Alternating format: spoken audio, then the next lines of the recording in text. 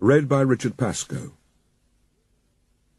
Gilgamesh, king in Uruk. I will proclaim to the world the deeds of Gilgamesh. This was the man to whom all things were known. This was the king who knew the countries of the world. He was wise, he saw mysteries and knew secret things. He brought us a tale of the days before the flood. He went on a long journey, was weary, worn out with labor, and returning he rested. He engraved on a stone the whole story. When the gods created Gilgamesh, they gave him a perfect body. Shamash, the glorious sun, endowed him with beauty. Adad, the god of the storm, endowed him with courage. The great gods made his beauty perfect, surpassing all others, terrifying like a great wild bull. 2/3 they made him god, and 1/3 man. In Uruk he built walls, a great rampart, and the temple of blessed Eanna, for the god of the firmament, Anu, and for Ishtar, the goddess of love. Look at it still today. The outer wall where the cornice runs, it shines with the brilliance of copper, and the inner wall, it has no equal. Touch the threshold. It is ancient. Approach Eanna, the dwelling of Ishtar, our lady of love and war, the like of which no latter-day king, no man alive, can equal. Climb upon the wall of Uruk, walk along it, I say. Regard the foundation terrace, and examine the masonry. Is it not burnt brick and good? The 7 sages laid the foundations. Gilgamesh went abroad in the world, but he met with none who could withstand his arms till he came to Uruk. But the men of Uruk muttered in their houses, Gilgamesh sounds the tocsin for his amusement. His arrogance has no bounds, by day or night. No son is left with his father, for Gilgamesh takes them all, even the children. Yet the king should be a shepherd to his people. His lust leaves no virgin to her lover, neither the warrior's daughter nor the wife of the noble. Yet this is the shepherd of the city, wise, comely, and resolute. The gods heard their lament. The gods of heaven cried to the lord of Uruk, to Anu, the god of Uruk. A goddess made him strong as a savage bull. None can withstand his arms. No son is left with his father, for Gilgamesh takes them all. And is this the king, the shepherd of his people? His lust leaves no virgin to her lover, neither the warrior's daughter nor the wife of the noble. When Anu had heard their lamentation, the gods cried to Aruru, the goddess of creation, You made him, O Aruru, now create his equal. Let it be as like him as his own reflection, his second self, stormy heart for stormy heart. Let them contend together, and leave Uruk in quiet. So the goddess conceived an image in her mind, and it was of the stuff of Anu of the firmament. She dipped her hands in water, and pinched off clay. She let it fall in the wilderness, and noble Enkidu was created. There was virtue in him of the god of war, of Ninurta himself. His body was rough. He had long hair like a woman's. It waved like the hair of Nisaba, the goddess of corn. His body was covered with matted hair, like Samukan's, the god of cattle. He was innocent of mankind. He knew nothing of the cultivated land.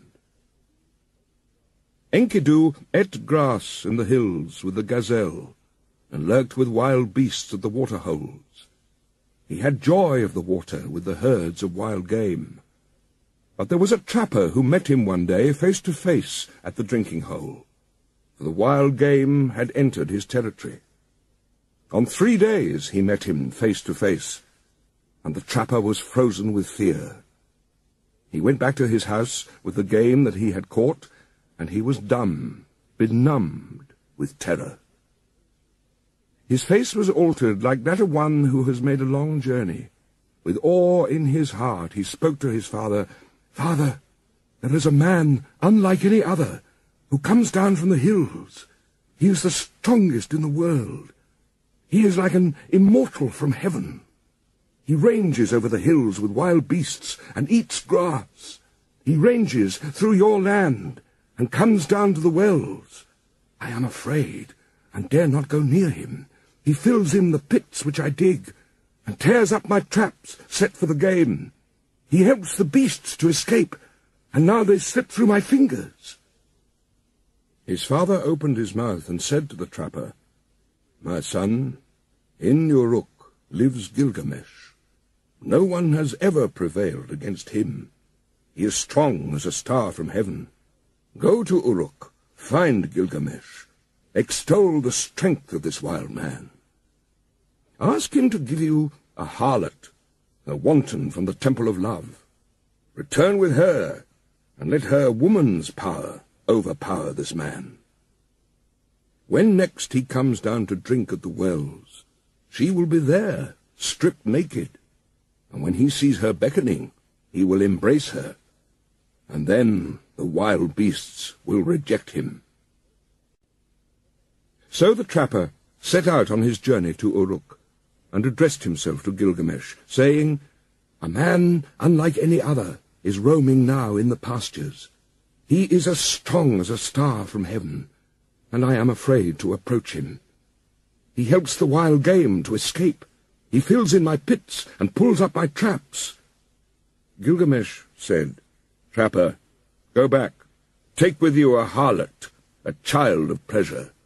At the drinking hole she will strip, and when he sees her beckoning, he will embrace her, and the game of the wilderness will surely reject him." Now the trapper returned, taking the harlot with him. After a 3 days' journey, they came to the drinking hole, and there they sat down. The harlot and the trapper sat facing one another, and waited for the game to come. For the first day and for the second day, the two sat waiting. But on the third day the herds came. They came down to drink, and Enkidu was with them. The small wild creatures of the plains were glad of the water, and Enkidu with them, who ate grass with the gazelle, and was born in the hills. And she saw him, the savage man, come from far off in the hills. The trapper spoke to her. "There he is. Now, woman, make your breasts bare. Have no shame. Do not delay, but welcome his love. Let him see you naked. Let him possess your body. When he comes near, uncover yourself, and lie with him. Teach him, the savage man, your woman's art. For when he murmurs love to you, the wild beasts that shared his life in the hills will reject him." She was not ashamed to take him. She made herself naked and welcomed his eagerness. As he lay on her, murmuring love, she taught him the woman's art. For 6 days and 7 nights they lay together, for Enkidu had forgotten his home in the hills. But when he was satisfied, he went back to the wild beasts. Then, when the gazelles saw him, they bolted away. When the wild creatures saw him, they fled. Enkidu would have followed, but his body was bound as though with a cord. His knees gave way when he started to run. His swiftness was gone. And now the wild creatures had all fled away. Enkidu was grown weak, for wisdom was in him, and the thoughts of a man were in his heart. So he returned, and sat down at the woman's feet, and listened intently to what she said. "You are wise, Enkidu, and now you have become like a god. Why do you want to run wild with the beasts of the hills? Come with me. I will take you to strong-walled Uruk, to the blessed temple of Ishtar, and of Anu, of love, and of heaven. There Gilgamesh lives, who is very strong, and like a wild bull he lords it over men." When she had spoken, Enkidu was pleased. He longed for a comrade, for one who would understand his heart. "Come, woman, and take me to that holy temple, to the house of Anu and of Ishtar, and to the place where Gilgamesh lords it over the people. I will challenge him boldly. I will cry out aloud in Uruk, 'I am the strongest here. I have come to change the old order. I am he who was born in the hills. I am he who is strongest of all.'" She said, "Let us go, and let him see your face. I know very well where Gilgamesh is in great Uruk." "Oh, Enkidu, there all the people are dressed in their gorgeous robes.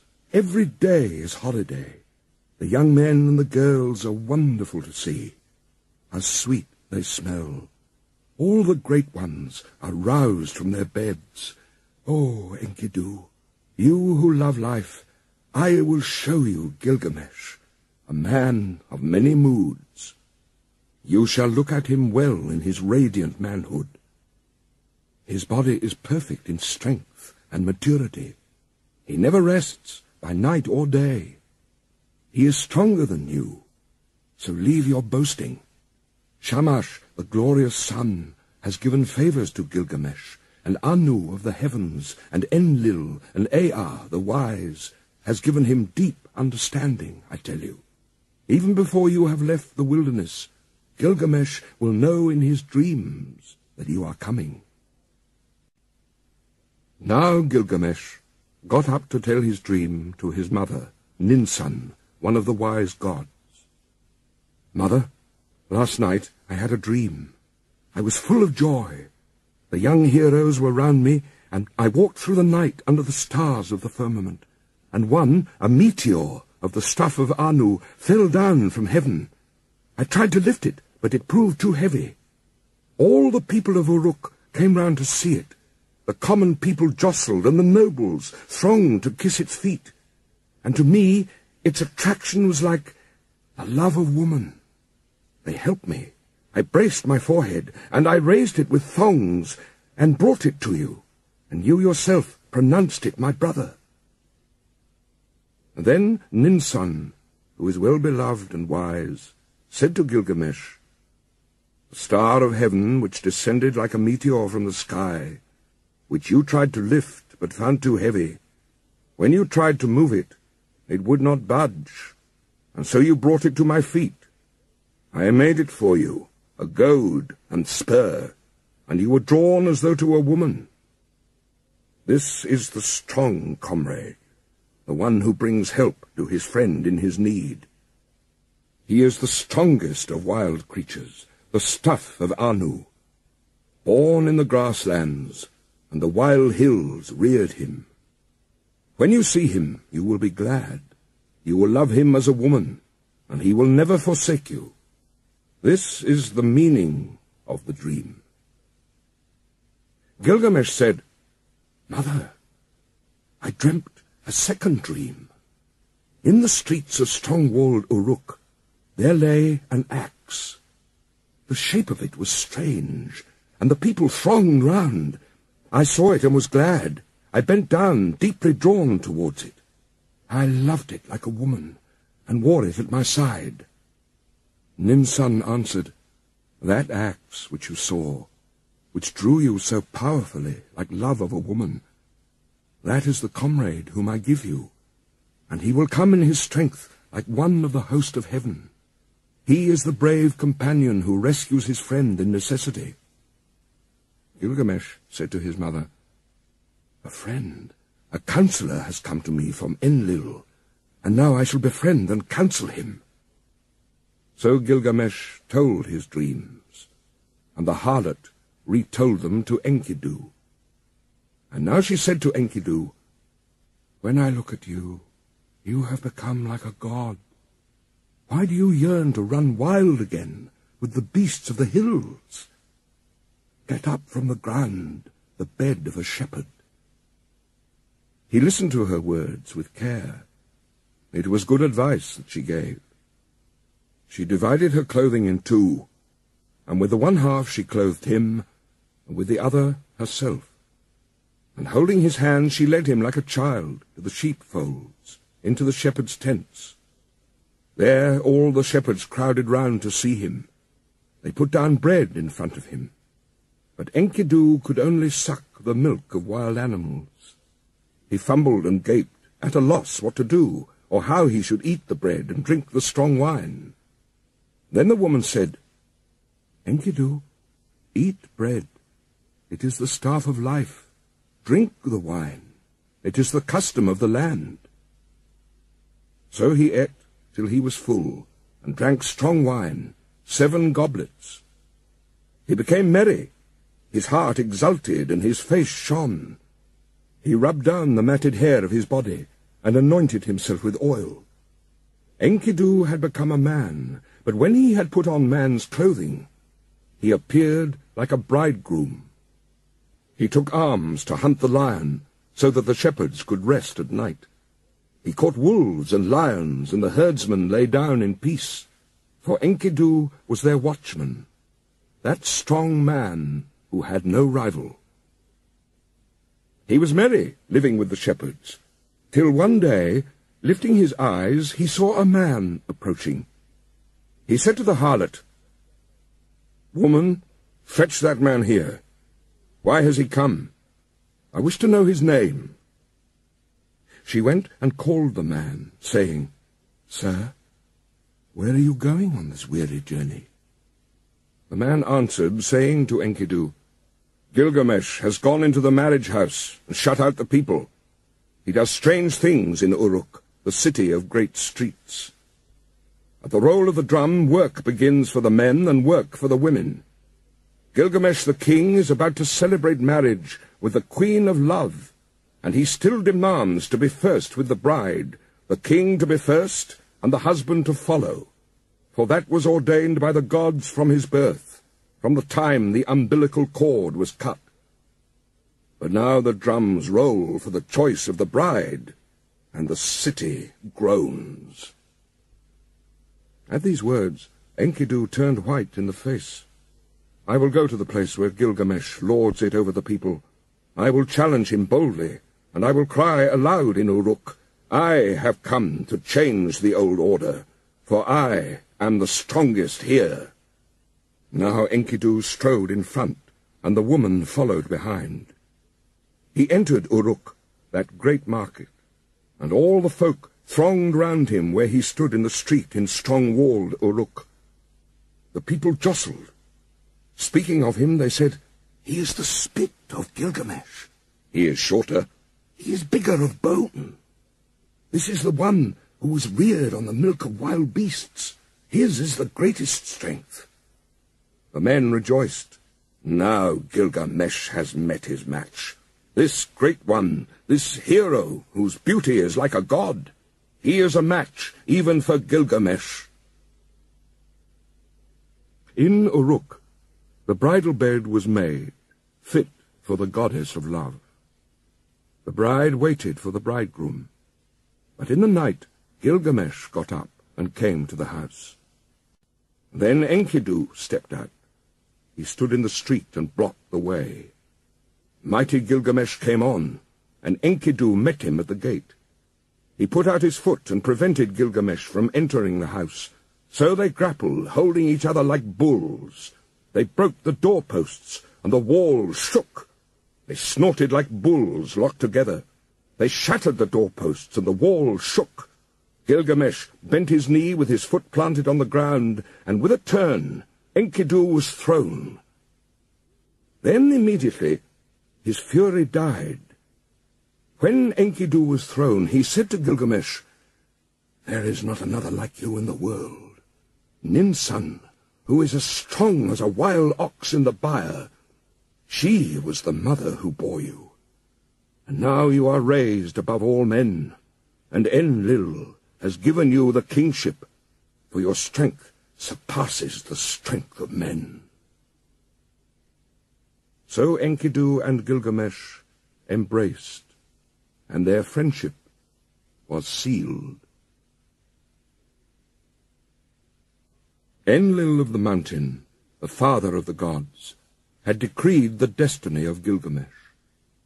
So Gilgamesh dreamed, and Enkidu said, "The meaning of the dream is this. The father of the gods has given you kingship. Such is your destiny. Everlasting life is not your destiny. Because of this, do not be sad at heart. Do not be grieved or oppressed. He has given you power to bind and to loose, to be the darkness and the light of mankind. He has given you unexampled supremacy over the people, victory in battle from which no fugitive returns, in forays and assaults from which there is no going back. But do not abuse this power. Deal justly with your servants in the palace. Deal justly before Shamash." The eyes of Enkidu were full of tears, and his heart was sick. He sighed bitterly, and Gilgamesh met his eye and said, "My friend, why do you sigh so bitterly?" But Enkidu opened his mouth and said, "I am weak. My arms have lost their strength. The cry of sorrow sticks in my throat. I am oppressed by idleness." It was then that the Lord Gilgamesh turned his thoughts to the country of the living. On the land of cedars, the Lord Gilgamesh reflected. He said to his servant Enkidu, "I have not established my name stamped on bricks as my destiny decreed. Therefore I will go to the country where the cedar is felled. I will set up my name in the place where the names of famous men are written. And where no man's name is written, yet I will raise a monument to the gods. Because of the evil that is in the land, we will go to the forest and destroy the evil. For in the forest lives Humbaba, whose name is Hugeness, a ferocious giant." But Enkidu sighed bitterly and said, "When I went with the wild beasts, ranging through the wilderness, I discovered the forest. Its length is 10,000 leagues in every direction. Enlil has appointed Humbaba to guard it, and armed him in 7-fold terrors. Terrible to all flesh is Humbaba. When he roars, it is like the torrent of the storm. His breath is like fire, and his jaws are death itself. He guards the cedars so well that when the wild heifer stirs in the forest, though she is 60 leagues distant, he hears her. What man would willingly walk into that country and explore its depths? I tell you, weakness overpowers whoever goes near it. It is not an equal struggle when one fights with Humbaba. He is a great warrior, a battering ram." Gilgamesh, the watchman of the forest, never sleeps. Gilgamesh replied, "Where is the man who can clamber to heaven? Only the gods live forever with glorious Shamash. But as for us men, our days are numbered. Our occupations are a breath of wind. How is this? Already you are afraid. I will go first, although I am your lord, and you may safely call out, 'Forward, there is nothing to fear.' Then, if I fall, I leave behind me a name that endures. Men will say of me, 'Gilgamesh has fallen in fight with ferocious Humbaba.' Long after the child has been born in my house, they will say it. And remember." Enkidu spoke again to Gilgamesh, "O my lord, if you will enter that country, go first to the hero Shamash. Tell the sun god, for the land is his. The country where the cedar is cut belongs to Shamash." Gilgamesh took up a kid, white without spot, and a brown one with it. He held them against his breast, and he carried them into the presence of the sun. He took in his hand his silver scepter, and he said to glorious Shamash, "I am going to that country, O Shamash. I am going. My hands supplicate, so let it be well with my soul, and bring me back to the key of Uruk. Grant, I beseech, your protection, and let the omen be good."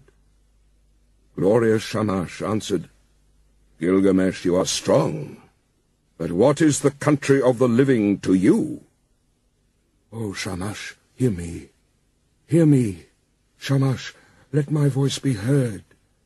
Here in the city man dies, oppressed at heart.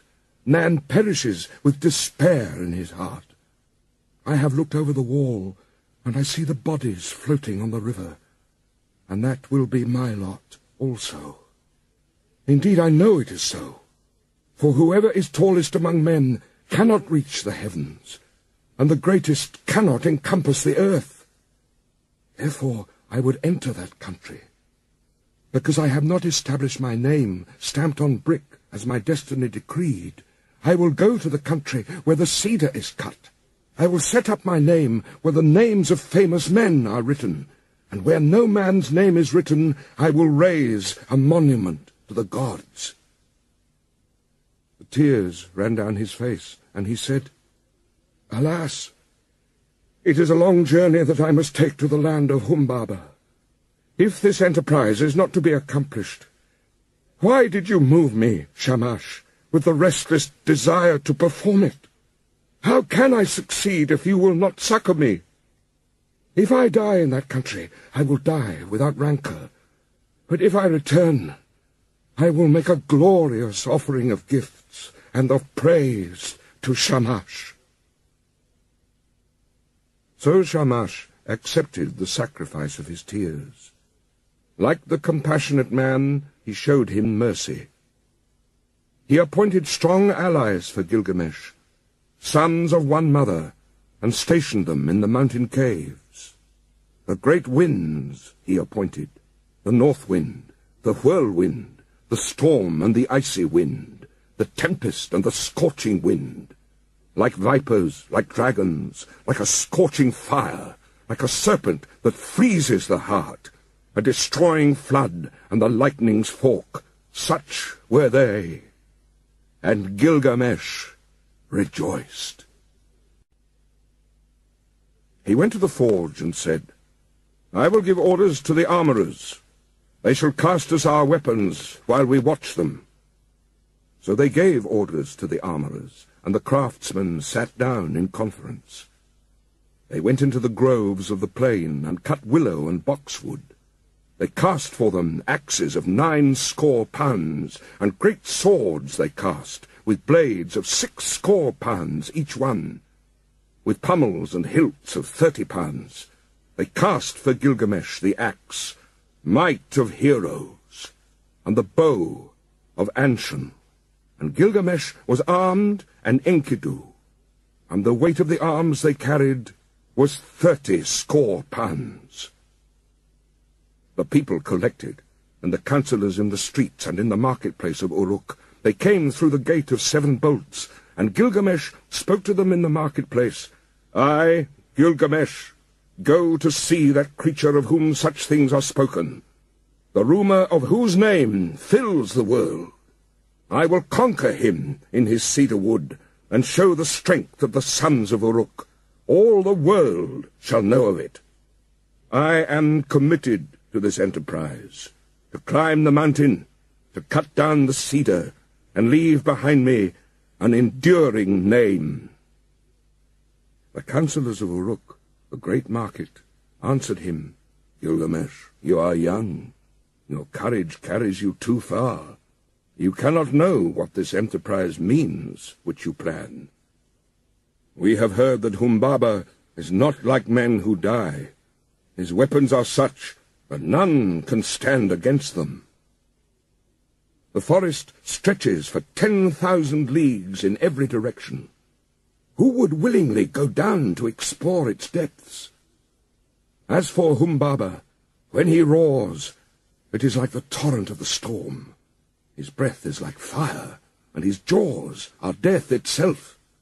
Why do you crave to do this thing, Gilgamesh? It is no equal struggle when one fights with Humbaba, that battering ram."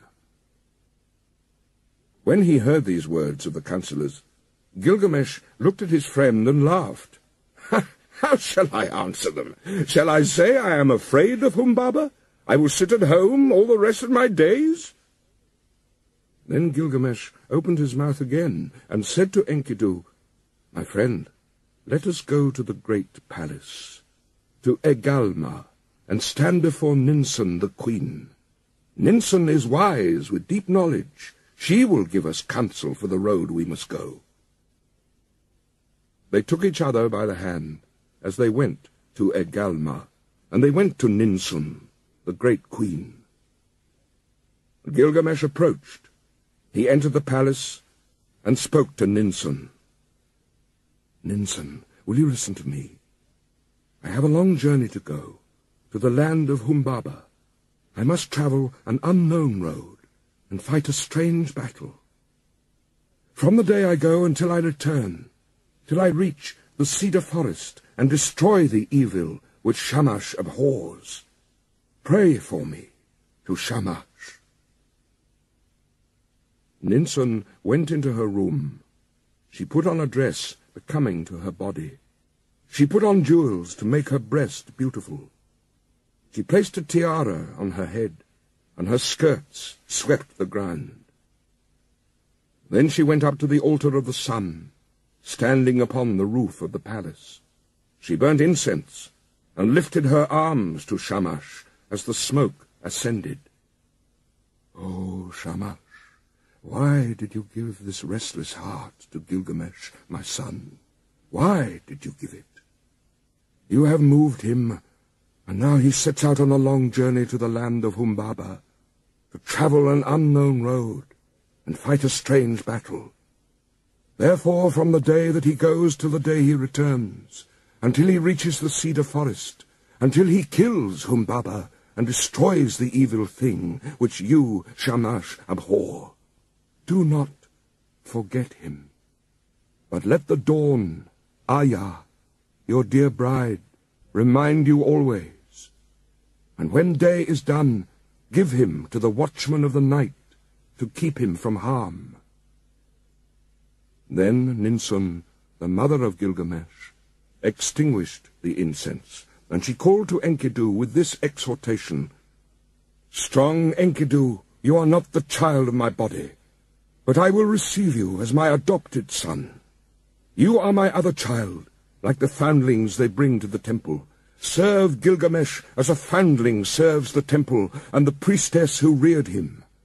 In the presence of my women, my votaries and hierophants, I declare it."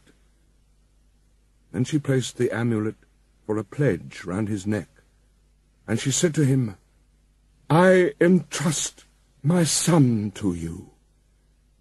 Bring him back to me, safely." And now they brought to them the weapons. They put in their hands the great swords in their golden scabbards, and the bow and the quiver.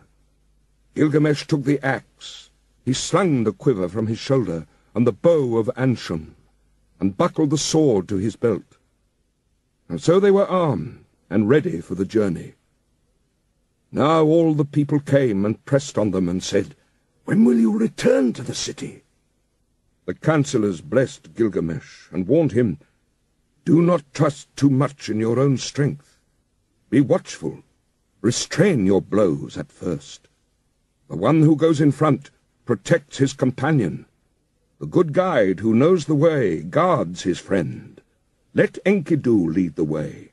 He knows the road to the forest. He has seen Humbaba and is experienced in battles.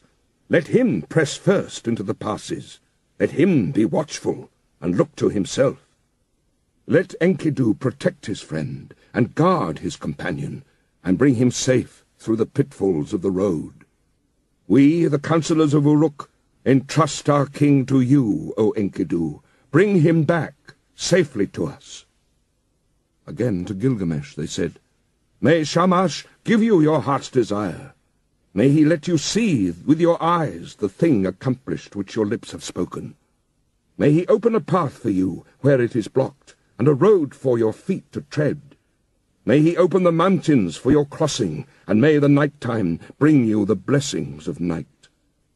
And Lugal Banda, your guardian god, stand beside you for victory.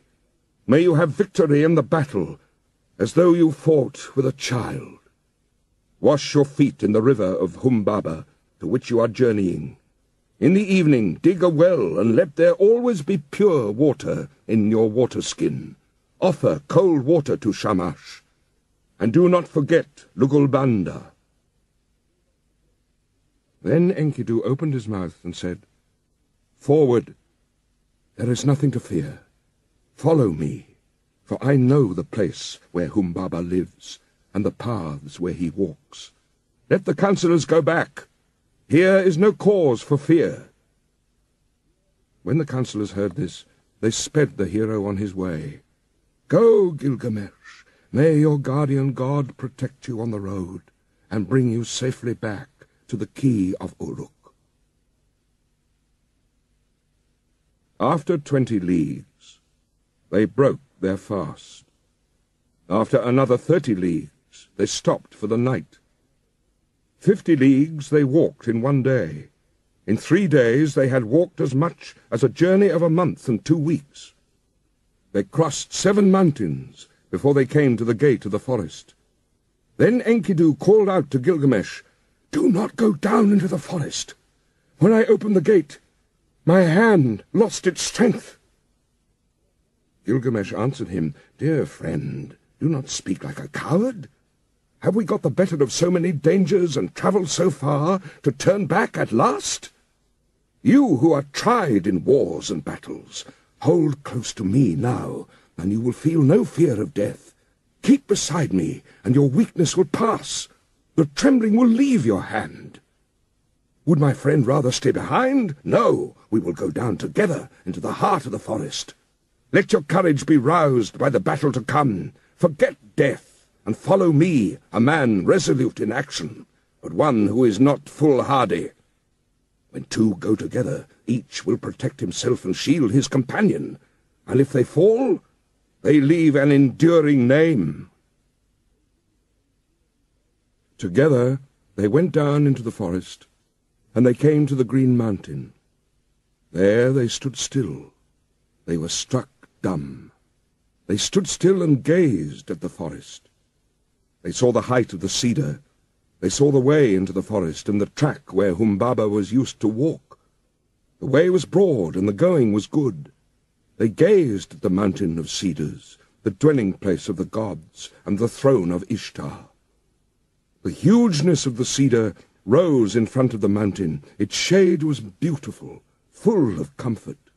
Mountain and glade were green with brushwood. There Gilgamesh dug a well before the setting sun. He went up the mountain and poured out fine meal on the ground and said, "O mountain dwelling of the gods, bring me a favourable dream." Then they took each other by the hand and lay down to sleep. And sleep that flows from the night lapped over them. Gilgamesh dreamed, and at midnight sleep left him, and he told his dream to his friend, "Enkidu, what was it that woke me, if you did not? My friend, I have dreamt a dream. Get up, look at the mountain precipice. Sleep that the god sent me is broken. Oh, my friend, what a dream I have had! Terror and confusion. I seized hold of a wild bull in the wilderness. It bellowed and beat up the dust till the whole sky was dark. My arm was seized and my tongue bitten. I fell back on my knee, and then someone refreshed me with water from his water-skin. Enkidu said, "Dear friend, the god to whom we are travelling is no wild bull, though his form is mysterious. That wild bull which you saw is Shamash, the protector. In our moment of peril, he will take our hands. The one who gave water from his water-skin, that is your own god, who cares for your good name, your Lugulbanda. United with him, together we will accomplish a work, the fame of which will never die." Gilgamesh said, I dreamed again. We stood in a deep gorge of the mountain, and beside it we two were like the smallest of swamp flies. And suddenly the mountain fell. It struck me and caught my feet from under me. Then came an intolerable light blazing out, and in it was one whose grace and whose beauty were greater than the beauty of this world. He pulled me out from under the mountain. He gave me water to drink, and my heart was comforted, and he set my feet on the ground. Then Enkidu, the child of the plains, said, "Let us go down from the mountain, and talk this thing over together." He said to Gilgamesh, the young god, "Your dream is good. Your dream is excellent. The mountain which you saw is Humbaba. Now surely we will seize and kill him, and throw his body down as the mountain fell on the plain." The next day, after 20 leagues, they broke their fast, and after another 30 they stopped for the night. They dug a well before the sun had set, and Gilgamesh ascended the mountain. He poured out fine meal on the ground and said, "O mountain dwelling of the gods, send a dream for Enkidu. Make him a favorable dream." The mountain fashioned a dream for Enkidu. It came an ominous dream. A cold shower passed over him. It caused him to cower like the mountain barley under a storm of rain. But Gilgamesh sat with his chin on his knees, till the sleep which flows over all mankind lapped over him. Then at midnight sleep left him. He got up and said to his friend, "Did you call me? Or why did I wake? Did you touch me? Or why am I terrified? Did not some god pass by? For my limbs are numb with fear." "My friend, I saw a third dream, and this dream was altogether frightful. The heavens roared, and the earth roared again. Daylight failed, and darkness fell. Lightnings flashed, fire blazed out. The clouds lowered, they rained down death. And then the brightness departed, the fire went out, and all was turned to ashes fallen about us. Let us go down from the mountain and talk this over, and consider what we should do." When they had come down from the mountain, Gilgamesh seized the axe in his hand. He felled the cedar. When Humbaba heard the noise far off, he was enraged. He cried out, "Who is this that has violated my woods, cut down my cedar?" But glorious Shamash called to them out of heaven, "Go forward, do not be afraid." But now Gilgamesh was overcome by weakness, for sleep had seized him suddenly. A profound sleep held him. He lay on the ground, stretched out, speechless, as though in a dream. When Enkidu touched him, he did not rise. When he spoke to him, he did not reply. "O Gilgamesh, lord of the plain of Kulab, the world grows dark.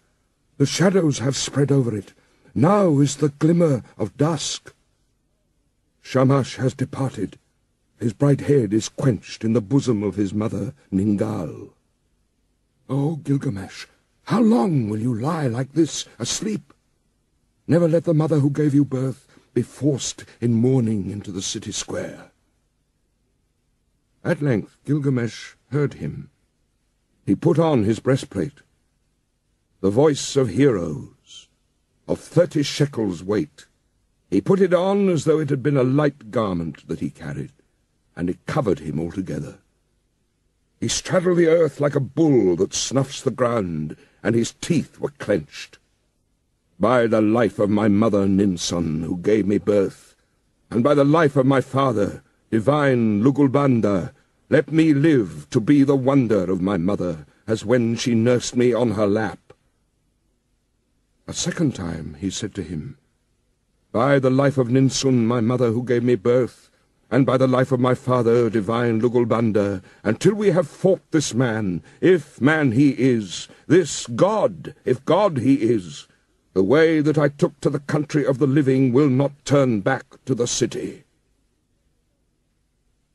Then Enkidu, the faithful companion, pleaded, answering him, "O my lord, you do not know this monster, and that is the reason you are not afraid. I, who know him, I am terrified. His teeth are dragon's fangs. His countenance is like a lion. His charge is the rushing of the flood.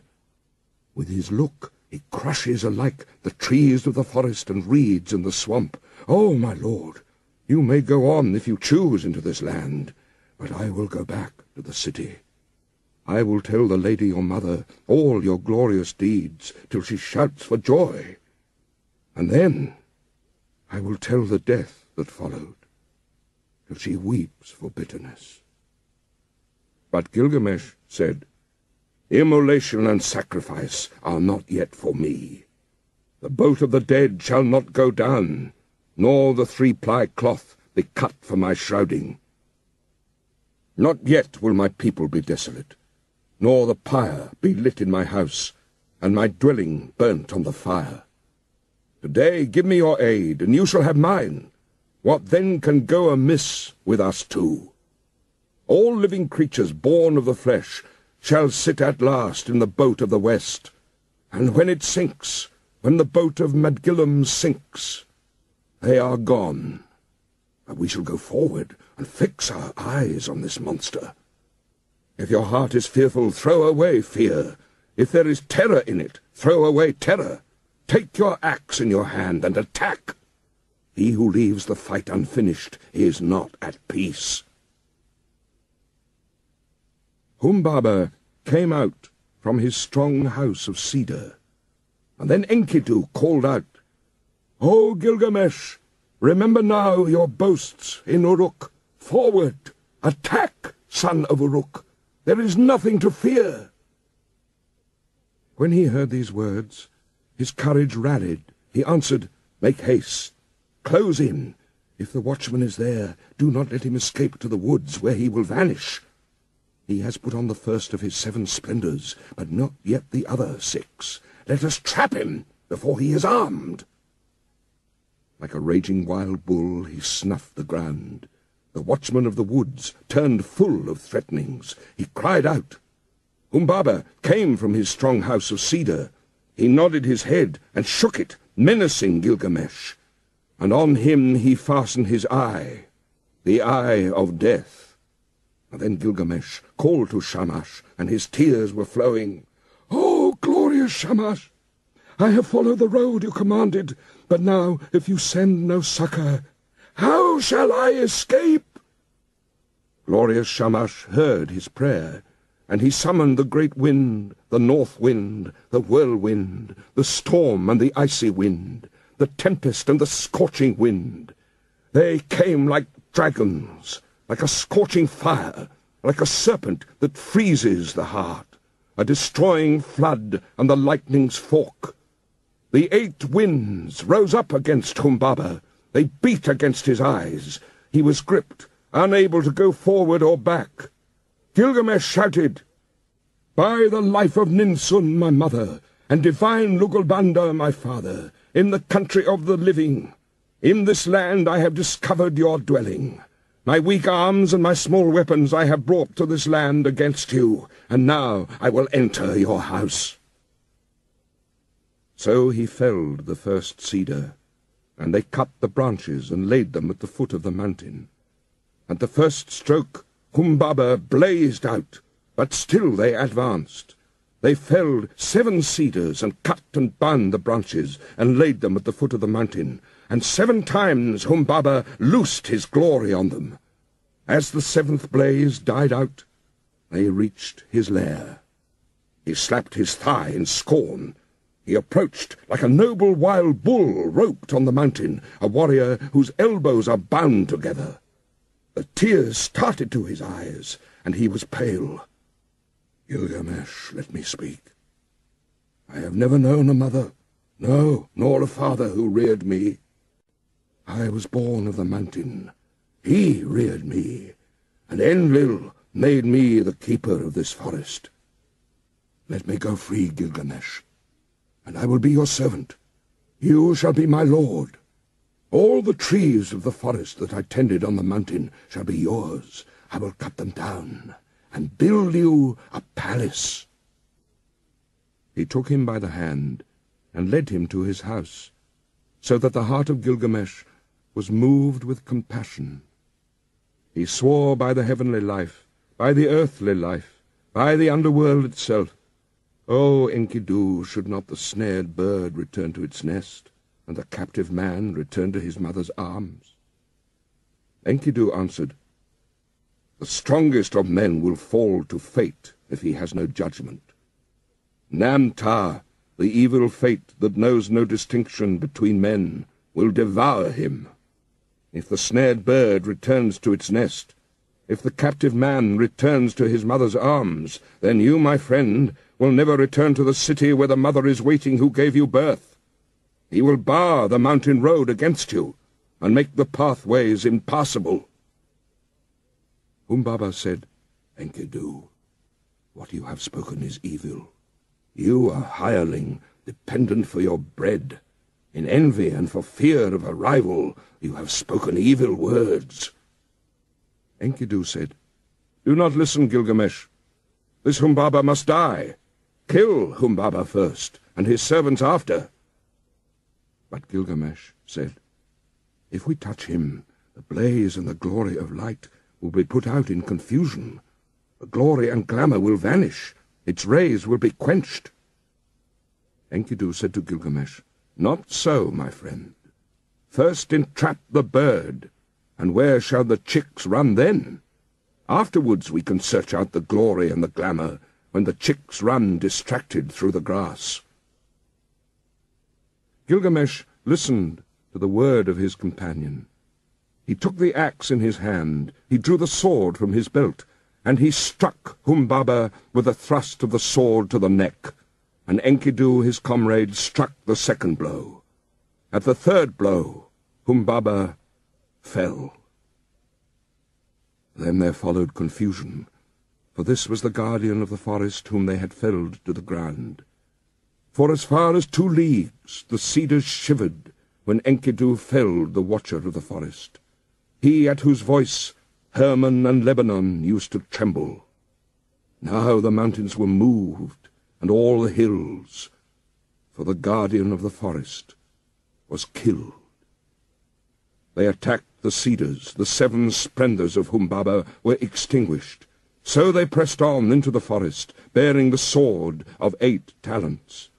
They uncovered the sacred dwellings of the Anunnaki, and while Gilgamesh felled the first of the trees of the forest, Enkidu cleared their roots as far as the banks of Euphrates.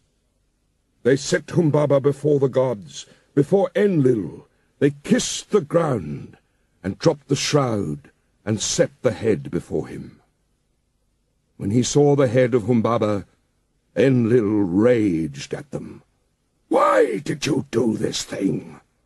From henceforth may the fire be on your faces. May it eat the bread that you eat. May it drink where you drink." Then Enlil took again the blaze and the 7 splendors that had been Humbaba's. He gave the first to the river, and he gave to the lion, to the stone of execration, to the mountain, and to the dreaded daughter of the queen of hell. O Gilgamesh, king and conqueror of the dreadful blaze, wild bull who plunders the mountain, who crosses the sea, glory to him!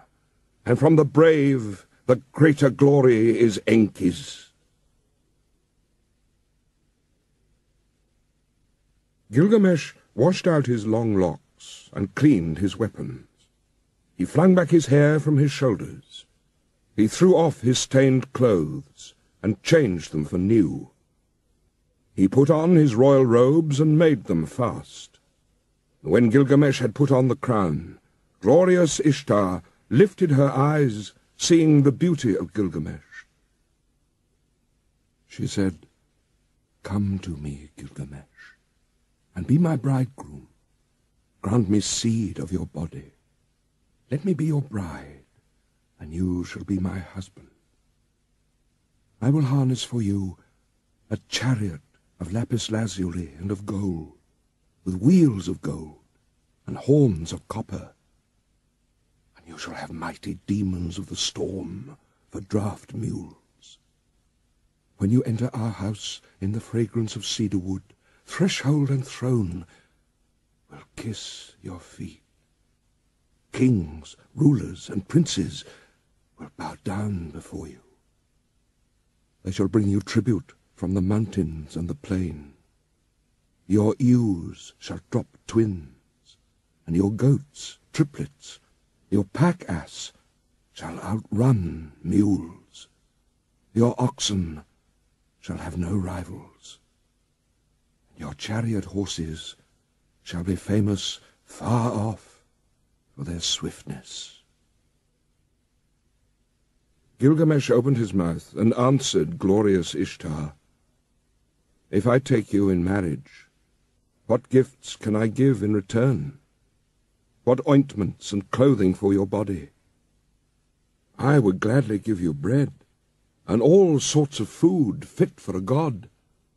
I would give you wine to drink, fit for a queen. I would pour out barley to stuff your granary.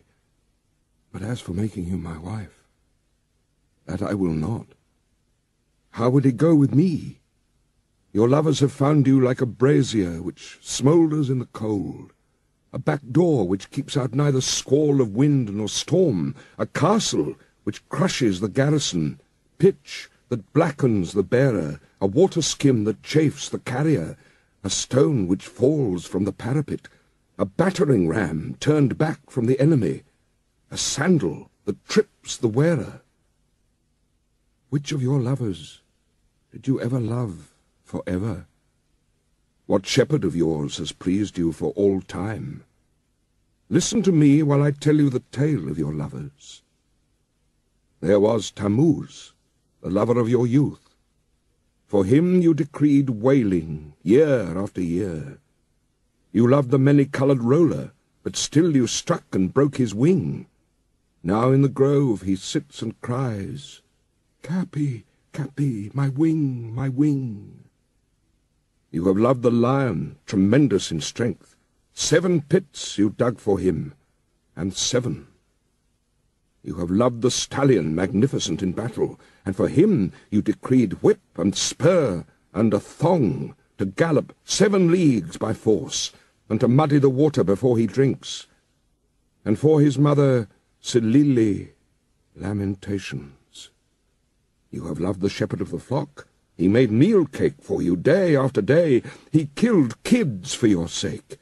You struck and turned him into a wolf. Now his own herd boys chase him away. His own hounds worry his flanks. And did you not love Ishulanu, the gardener of your father's palm grove? He brought you baskets filled with dates without end. Every day he loaded your table. Then you turned your eyes on him and said, Dearest Ishulanu, come here to me. Let us enjoy your manhood. Come forward and take me. I am yours. Ishulanu answered, What are you asking from me? My mother has baked, and I have eaten. Why should I come to such as you for food that is tainted and rotten? For when was a screen of rushes sufficient protection from frosts? But when you had heard his answer, you struck him. He was changed to a blind mole deep in the earth, one whose desire is always beyond his reach.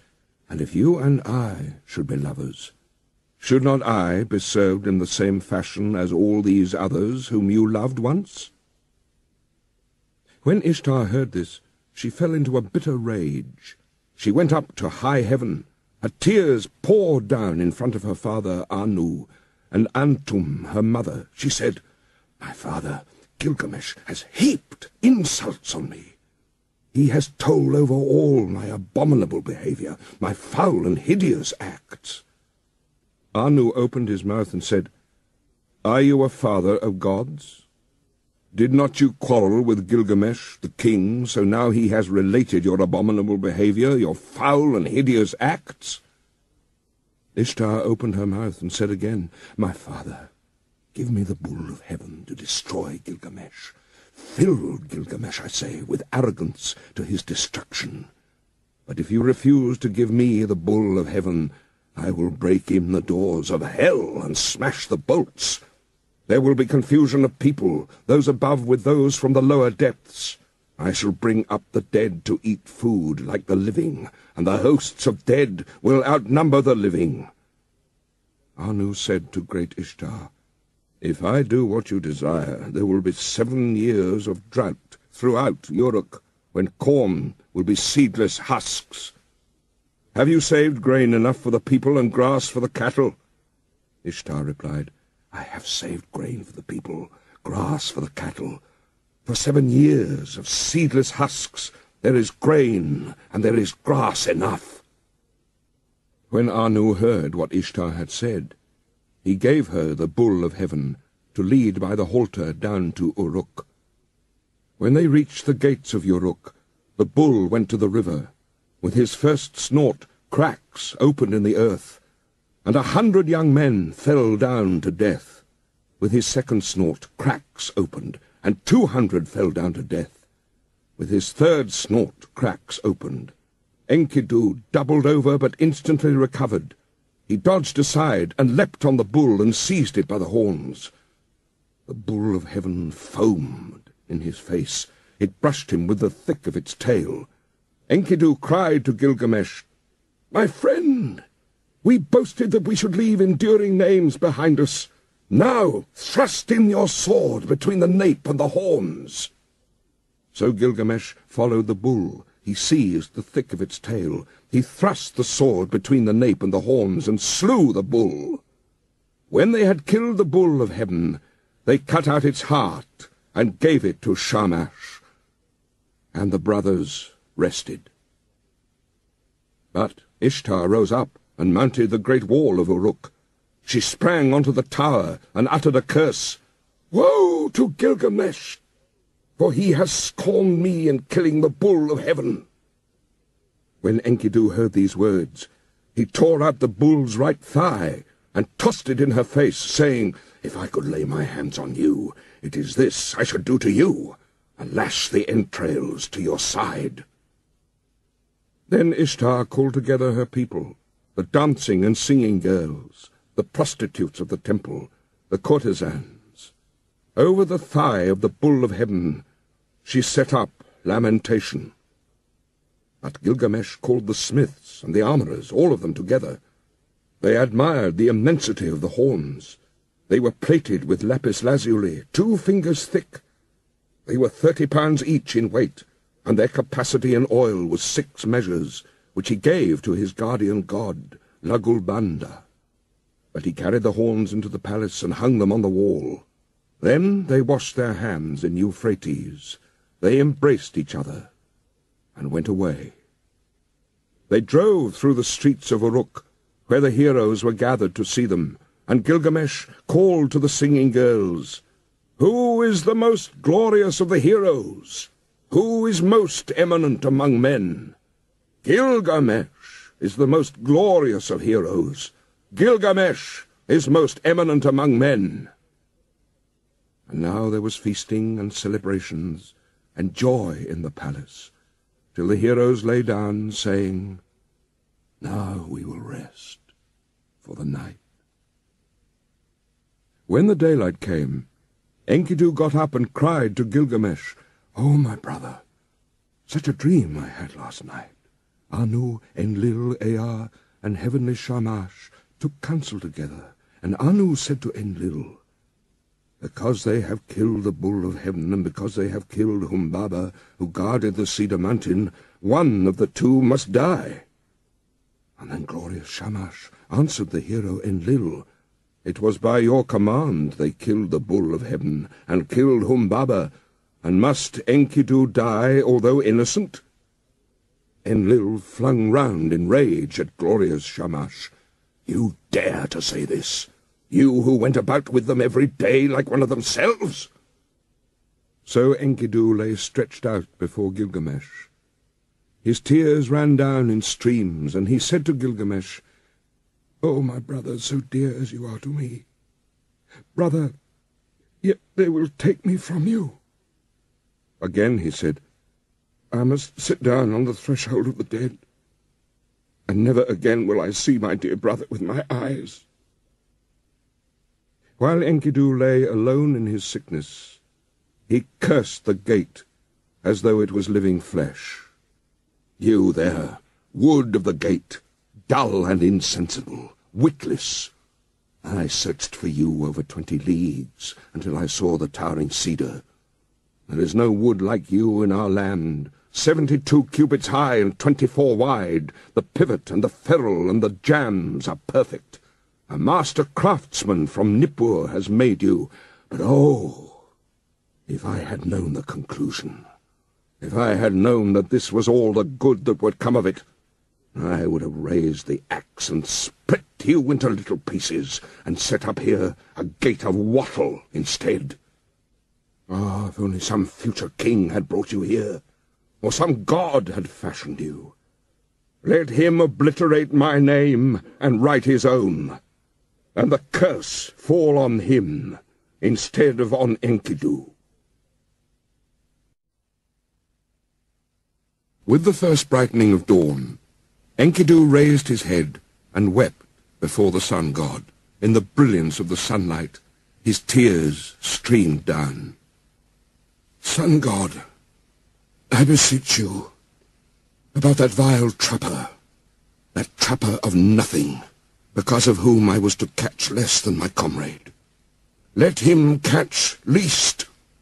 Make his game scarce.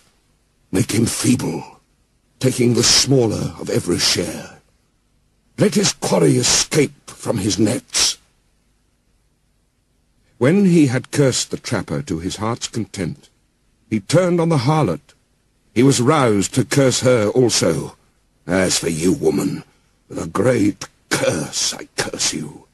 I will promise you a destiny to all eternity. My curse shall come on you soon and sudden. You shall be without a roof for your commerce, for you shall not keep house with other girls in the tavern, but do your business in places fouled by the vomit of the drunkard. Your hire will be potter's earth. Your thievings will be flung into the hovel. You will sit at the crossroads in the dust of the potter's quarter. You will make your bed on the dunghill at night, and by day take your stand in the wall shadow. Brambles and thorns will tear your feet. The drunk and the dry will strike your cheek, and your mouth will ache. Let you be stripped of your purple dyes, for I, too, once in the wilderness with my wife, had all the treasure I wished." When Shamash heard the words of Enkidu, he called to him from heaven, "Enkidu, why are you cursing the woman, the mistress who taught you to eat bread fit for gods, and drink wine of kings? She who put upon you a magnificent garment, did she not give you glorious Gilgamesh for your companion? And has not Gilgamesh, your own brother, made you rest on a royal bed, and recline on a couch at his left hand? He has made the princes of the earth kiss your feet, and now all the people of Uruk lament and wail over you. When you are dead, he will let his hair grow long for your sake. He will wear a lion's pelt and wander through the desert." When Enkidu heard glorious Shamash, his angry heart grew quiet. He called back the curse and said, "Woman, I promise you another destiny. The mouth which cursed you shall bless you. Kings, princes, and nobles shall adore you. On your account, a man, though 12 miles off, will clap his hand to his thigh, and his hair will twitch. For you he will undo his belt, and open his treasure, and you shall have your desire.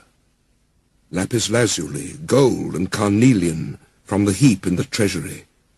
A ring for your hand, and a robe shall be yours. The priest will lead you into the presence of the gods. On your account, a wife, a mother of 7, was forsaken. As Enkidu slept alone in his sickness, in bitterness of spirit, he poured out his heart to his friend. It was I who cut down the cedar, I who levelled the forest, I who slew Humbaba, and now see what has become of me. Listen, my friend. This is the dream I dreamt last night. The heavens roared, and earth rumbled back an answer. Between them stood I, before an awful being, the sombre-faced man-bird. He had directed on me his purpose. His was a vampire face. His foot was a lion's foot. His hand was an eagle's talon. He fell on me, and his claws were in my hair. He held me fast, and I smothered. And then he transformed me so that my arms became wings covered with feathers. He turned his stare towards me, and he led me away to the palace of Urkala, the Queen of Darkness, to the house from which none who enters ever returns, down the road from which there is no coming back. There is the house whose people sit in darkness. Dust is their food, and clay their meat. They are clothed like birds with wings for covering. They see no light. They sit in darkness. I entered the house of dust, and I saw the kings of the earth, their crowns put away forever. Rulers and princes, all those who once wore kingly crowns and ruled the world in the days of old. They who had stood in the place of the gods, like Anu and Enlil, stood now like servants to fetch baked meats in the house of dust, to carry cooked meat and cold water from the waterskin. In the house of dust which I entered were high priests and acolytes, priests of the incantation and of ecstasy. There were servers of the temple, and there was Etana, that king of Kish, whom the eagle carried to heaven in the days of old. I saw also Samukan, god of cattle, and there was Erish Kigal, the queen of the underworld, and Belit Sheri squatted in front of her, she who is recorder of the gods and keeps the book of death.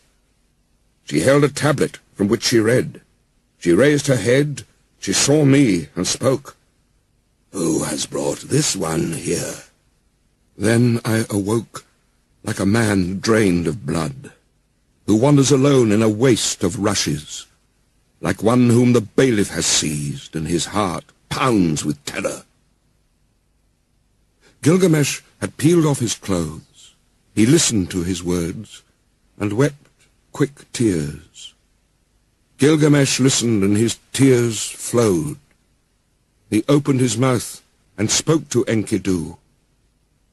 "Who is there in strong-walled Uruk who has wisdom like this? Strange things have been spoken. Why does your heart speak strangely?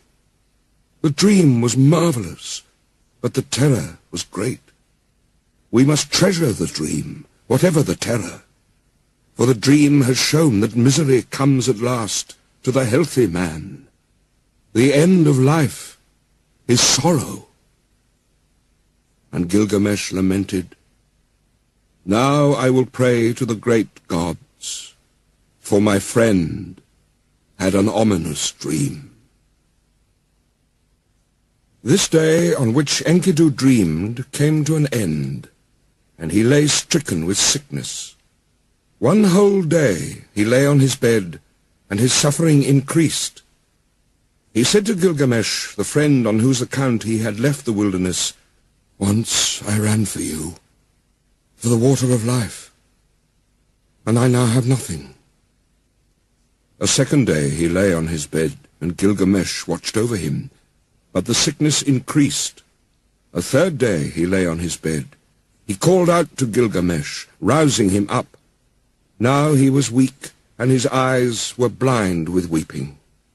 10 days he lay, and his suffering increased. 11 and 12 days he lay on his bed of pain. Then he called to Gilgamesh, "My friend, the great goddess cursed me, and I must die in shame. I shall not die like a man fallen in battle. I feared to fall, but happy is the man who falls in the battle. For I must die in shame. And Gilgamesh wept over Enkidu. With the first light of dawn, he raised his voice and said to the councillors of Uruk, "Hear me, great ones of Uruk. I weep for Enkidu, my friend. Bitterly moaning like a woman mourning, I weep for my brother. O Enkidu, my brother, you were the axe at my side, my hand's strength, the sword in my belt, the shield before me, a glorious robe, my fairest ornament. An evil fate has robbed me. The wild ass and the gazelle that were father and mother, all long-tailed creatures that nourished you, weep for you. All the wild things of the plain and pastures, the paths that you loved in the forest of cedars, night and day murmur. Let the great ones of strong-walled Uruk weep for you. Let the finger of blessing be stretched out in mourning. Enkidu, young brother, hark! There is an echo through all the country, like a mother mourning. Weep all the paths where we walked together, and the beasts we hunted, the bear and hyena, tiger and panther, leopard and lion, the stag and the ibex, the bull and the doe, the river along whose banks we used to walk, weeps for you. Ulla of Elam and dear Euphrates, where once we drew water for the waterskins, the mountain we climbed, where we slew the watchman, weeps for you. The warriors of strong-walled Uruk, where the bull of heaven was killed, weep for you. All the people of Eridu weep for you, Enkidu. Those who brought grain for your eating mourn for you now. Who rubbed oil on your back mourn for you now. Who poured beer for your drinking mourn for you now. The harlot who anointed you with fragrant ointment laments for you now. The women of the palace who brought you a wife, a chosen ring of good advice, lament for you now. And the young men, your brothers, as though they were women, go long-haired in mourning. What is this sleep which holds you now? You are lost in the dark and cannot hear me. He touched his heart, but it did not beat, nor did he lift his eyes again. When Gilgamesh touched his heart, it did not beat. So Gilgamesh laid a veil as one veils the bride over his friend. He began to rage like a lion, like a lioness robbed of her whelps. This way and that he paced round the bed. He tore out his hair and strewed it around. He dragged off his splendid robes and flung them down as though they were abominations. In the first light of dawn, Gilgamesh cried out, "I made you rest on a royal bed. You reclined on a couch at my left hand. The princes of the earth kissed your feet. I will cause all the people of Uruk to weep over you, and raise the dirge of the dead. The joyful people will stoop with sorrow, and when you have gone to the earth, I will let my hair grow long for your sake. I will wander through the wilderness in the skin of a lion." The next day also, in the first light, Gilgamesh lamented. 7 days and 7 nights he wept for Enkidu, until the worm fastened on him. Only then he gave him up to the earth, for the Anunnaki, the judges, had seized him. Then Gilgamesh issued a proclamation through the land. He summoned them all, the coppersmiths, the goldsmiths, the stoneworkers, and commanded them, "Make a statue of my friend." The statue was fashioned with a great weight of lapis lazuli for the breast and of gold for the body. A table of hard wood was set out, and on it a bowl of carnelian filled with honey, and a bowl of lapis lazuli filled with butter. These he exposed and offered to the sun. And weeping, he went away. Bitterly Gilgamesh wept for his friend Enkidu. He wandered over the wilderness as a hunter. He roamed over the plains. In his bitterness he cried, "How can I rest? How can I be at peace? Despair is in my heart.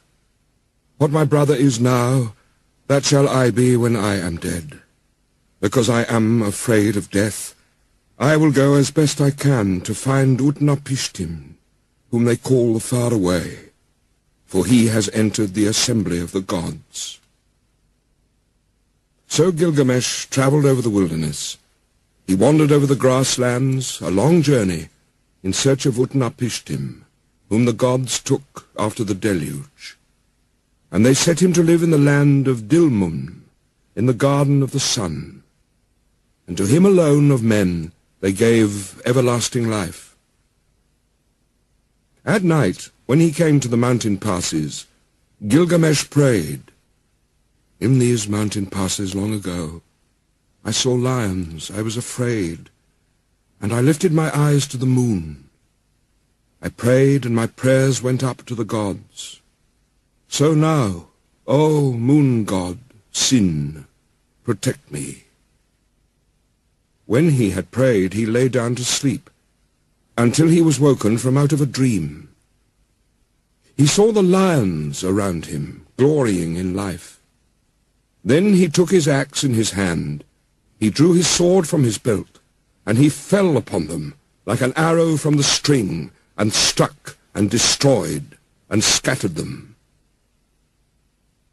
So at length Gilgamesh came to Marshu, the great mountains, about which he had heard many things, which guard the rising and the setting sun. Its twin peaks are as high as the wall of heaven, and its paps reach down to the underworld.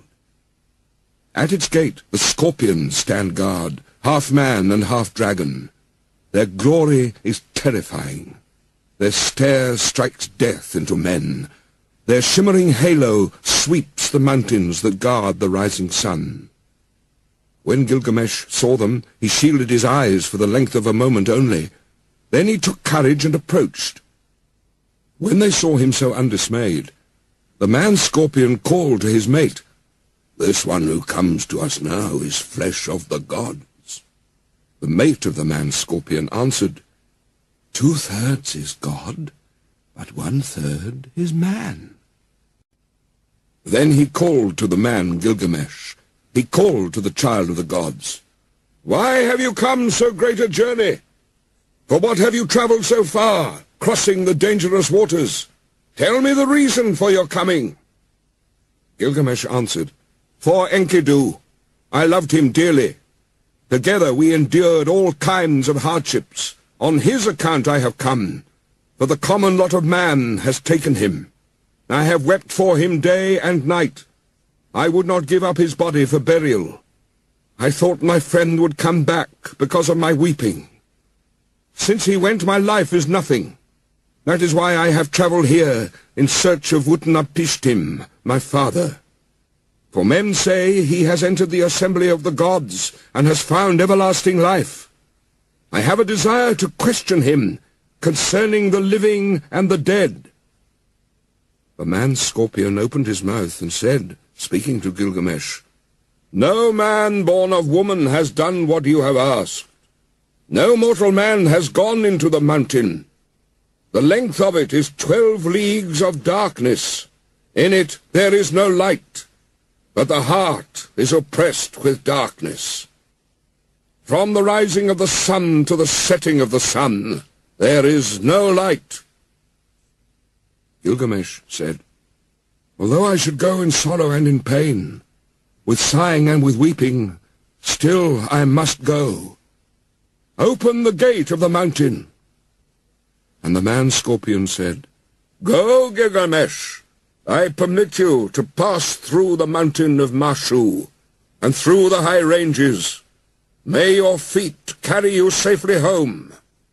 The gate of the mountain is open."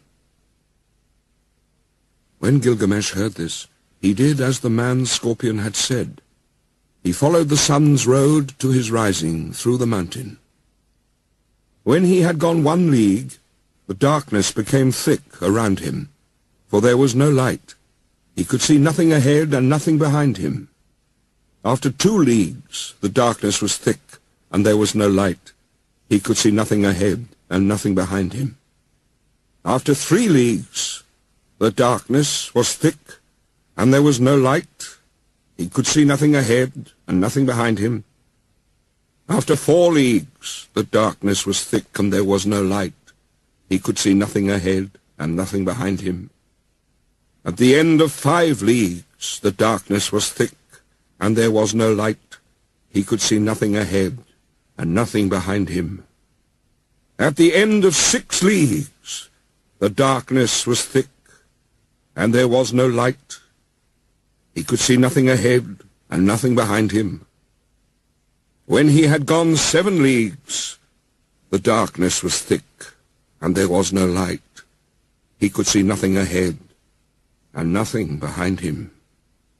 When he had gone 8 leagues, Gilgamesh gave a great cry, for the darkness was thick, and he could see nothing ahead and nothing behind him. After 9 leagues, he felt the north wind on his face, but the darkness was thick, and there was no light. He could see nothing ahead and nothing behind him. After 10 leagues, the end was near. After 11 leagues, the dawn light appeared. At the end of 12 leagues, the sun streamed out. There was the garden of the gods. All round him stood bushes bearing gems. Seeing it, he went down at once, for there was fruit of carnelian, with the vine hanging from it, beautiful to look at. Lapis lazuli leaves hung thick with fruit, sweet to see. For thorns and thistles there were hematite and rare stones, agate and pearls from out of the sea. While Gilgamesh walked in the garden by the edge of the sea, Shamash saw him, and he saw that he was dressed in the skins of animals and ate their flesh. He was distressed, and he spoke and said, "No mortal man has gone this way before, nor will, as long as the winds drive over the sea." And to Gilgamesh he said, "You will never find the life for which you are searching."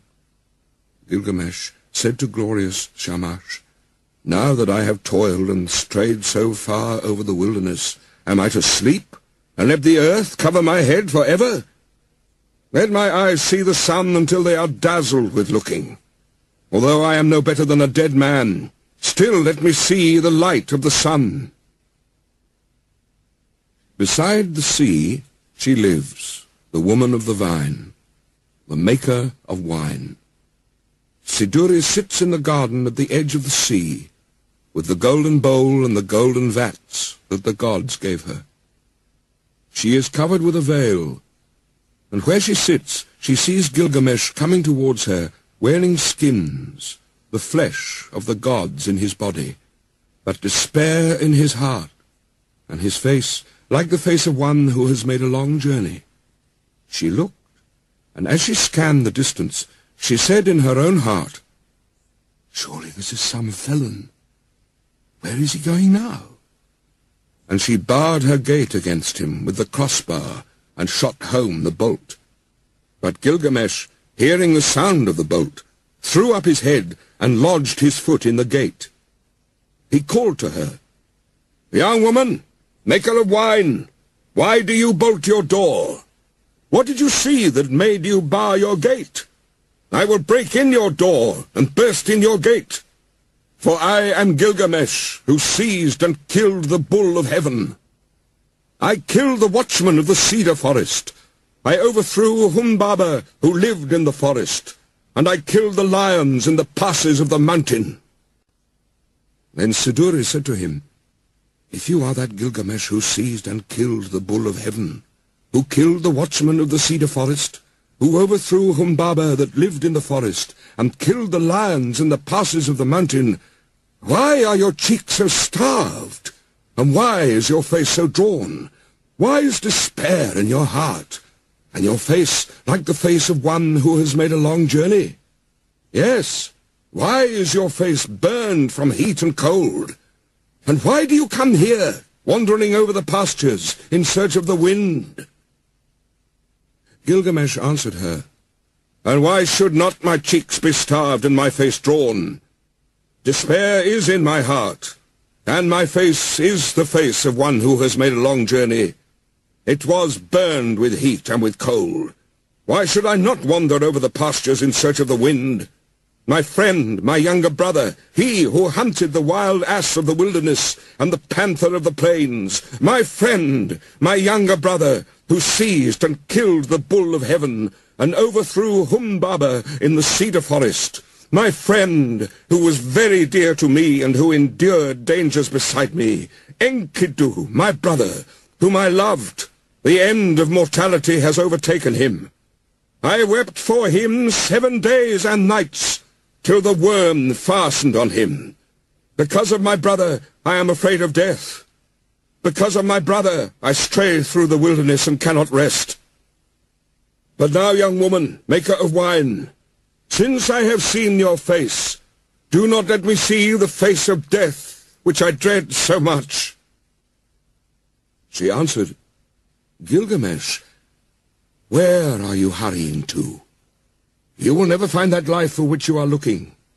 When the gods created man, they allotted to him death, but life they retained in their own keeping. As for you, Gilgamesh, fill your belly with good things, day and night, night and day. Dance and be merry, feast and rejoice. Let your clothes be fresh, bathe yourself in water. Cherish the little child that holds your hand, and make your wife happy in your embrace. For this, too, is the lot of man. But Gilgamesh said to Siduri, the young woman, How can I be silent? How can I rest when Enkidu, whom I love, is dust? And I too shall die and be laid in the earth. You live by the seashore and look into the heart of it. Young woman, tell me now, which is the way to Utnapishtim, the son of Tutu? What directions are there for the passage? Give me, oh, give me directions. I will cross the ocean, if it is possible. If it is not, I will wander still farther in the wilderness. The winemaker said to him, Gilgamesh, there is no crossing the ocean. Whoever has come since the days of old has not been able to pass that sea. The sun in his glory crosses the ocean, but who besides Shamash has ever crossed it? The place and the passage are difficult, and the waters of death are deep, which flow between. Gilgamesh, how will you cross the ocean? When you come to the waters of death, what will you do? But Gilgamesh, down in the woods you will find Urshanabi, the ferryman of Utnapishtim. With him are the holy things, the things of stone. He is fashioning the serpent prow of the boat. Look at him well, and if it is possible, perhaps you will cross the waters with him. But if it is not possible, then you must go back. When Gilgamesh heard this, he was seized with anger. He took his axe in his hand and his dagger from his belt. He crept forward, and he fell on them like a javelin. And then he went into the forest and sat down. Urshanabi saw the dagger flash, and heard the axe, and he beat his head, for Gilgamesh had shattered the tackle of the boat in his rage. Urshanabi said to him, "Tell me, what is your name?" "I am Urshanabi, the ferryman of Utnapishtim, the faraway." He replied to him, "Gilgamesh is my name. I am from Uruk, from the house of Anu." Then Urshanabi said to him, "Why are your cheeks so starved and your face drawn? Why is despair in your heart and your face like the face of one who has made a long journey? Yes, why is your face burned with heat and with cold? And why do you come here, wandering over the pastures in search of the wind?" Gilgamesh said to him, "Why should not my cheeks be starved and my face drawn? Despair is in my heart, and my face is the face of one who has made a long journey. I was burned with heat and with cold. Why should I not wander over the pastures? My friend, my younger brother, was seized and killed the bull of heaven, and overthrew Humbaba in the cedar forest, my friend, who was very dear to me, and who endured dangers beside me. Enkidu, my brother, whom I loved, the end of mortality has overtaken him. I wept for him 7 days and nights, till the worm fastened on him. Because of my brother, I am afraid of death. Because of my brother, I stray through the wilderness. His fate lies heavy upon me. How can I be silent? How can I rest? He is dust, and I too shall die, and be laid in the earth forever. I am afraid of death. Therefore, Urshanabi, tell me, which is the road to Utnapishtim? If it is possible, I will cross the waters of death. If not, I will wander still farther through the wilderness." Urshanabi said to him, "Gilgamesh, your own hands have prevented you from crossing the ocean. When you destroyed the tackle of the boat, you destroyed its safety." Then the two of them talked it over, and Gilgamesh said, "Why are you so angry with me, Urshanabi? For you yourself cross the sea by day and night. At all seasons you cross it." "Gilgamesh, those things you destroyed, their property is to carry me over the water, to prevent the waters of death from touching me. It was for this reason that I preserved them, but you have destroyed them, and the Ernu snakes with them. But now go into the forest, Gilgamesh. With your axe, cut poles 120. Cut them 60 cubits long. Paint them with bitumen. Set on them ferrules, and bring them back." When Gilgamesh heard this, he went into the forest. He cut poles 120. He cut them 60 cubits long. He painted them with bitumen. He set on them ferrules, and he brought them to Urshanabi. Then they boarded the boat, Gilgamesh and Urshanabi together, launching it out on the waves of ocean.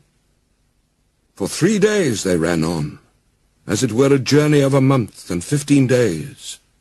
And at last Urshanabi brought the boat to the waters of death. Then Urshanabi said to Gilgamesh, "Press on, take a pole and thrust it in, but do not let your hands touch the waters. Gilgamesh, take a second pole, take a third, take a fourth pole. Now, Gilgamesh, take a fifth, take a sixth and seventh pole. Gilgamesh, take an eighth and ninth, a 10th pole. Gilgamesh, take an 11th, take a 12th pole." After 120 thrusts, Gilgamesh had used the last pole. Then he stripped himself. He held up his arms for a mast, and his covering for a sail. So Urshanabi the ferryman brought Gilgamesh to Utnapishtim, whom they call the Faraway, who lives in Dilmun, at the place of the sun's transit, eastward of the mountain. To him alone of men the gods had given everlasting life. Now Utnapishtim, where he lay at ease, looked into the distance, and he said in his heart, musing to himself, "Why does the boat sail here, without tackle and mast? Why are the sacred stones destroyed? And why does the master not sail the boat? The man who comes is none of mine. Where I look I see a man whose body is covered with skins of beasts. Who is this who walks up the shore behind Oshanabi? For surely he is no man of mine." So Utnapishtim looked at him and said, "What is your name, you who come here, wearing the skins of beasts, with your cheeks starved and your face drawn? Where are you hurrying to now? For what reason have you made this great journey, crossing the seas whose passage is difficult? Tell me the reason for your coming." He replied, "Gilgamesh is my name. I am from Uruk, from the house of Anu." Then Utnapishtim said to him, "If you are Gilgamesh, why are your cheeks so starved and your face drawn? Why is despair in your heart, and your face like the face of one who has made a long journey? Yes, why is your face burned with heat and cold? And why do you come here, wandering over the wilderness in search of the wind?" Gilgamesh said to him, "Why should not my cheeks be starved, and my face drawn? Despair is in my heart, and my face is the face of one who has made a long journey. It was burned with heat and with cold. Why should I not wander over the pastures? My friend, my younger brother, who seized and killed the bull of heaven, and overthrew Humbaba in the cedar forest, my friend who was very dear to me, and endured dangers beside me, Enkidu, my brother, whom I loved, the end of mortality has overtaken him. I wept for him 7 days and nights, till the worm fastened on him. Because of my brother, I am afraid of death. Because of my brother, I stray through the wilderness. His fate lies heavy upon me. How can I be silent? How can I rest? He is dust, and I shall die also, and be laid in the earth forever." Again Gilgamesh said, speaking to Utnapishtim, "It is to see Utnapishtim, whom we call the Faraway, that I have come this journey. For this I have wandered over the world. I have crossed many difficult ranges. I have crossed the seas. I have wearied myself with travelling. My joints are aching, and I have lost acquaintance with sleep, which is sweet. My clothes were worn out before I came to the house of Siduri.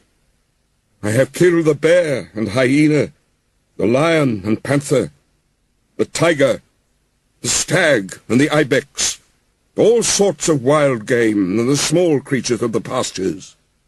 I ate their flesh and I wore their skins, and that was how I came to the gate of the young woman, the maker of wine, who barred her gate of pitch and bitumen against me. But from her I had news of the journey. So then I came to Oshanabi the ferryman, and with him I crossed over the waters of death. O Father Utnapishtim, you who have entered the assembly of the gods, I wish to question you concerning the living and the dead. How shall I find the life for which I am searching?" Utnapishtim said, "There is no permanence. Do we build a house to stand forever? Do we seal a contract to hold for all time? Do brothers divide an inheritance to keep forever? Does the flood time of rivers endure?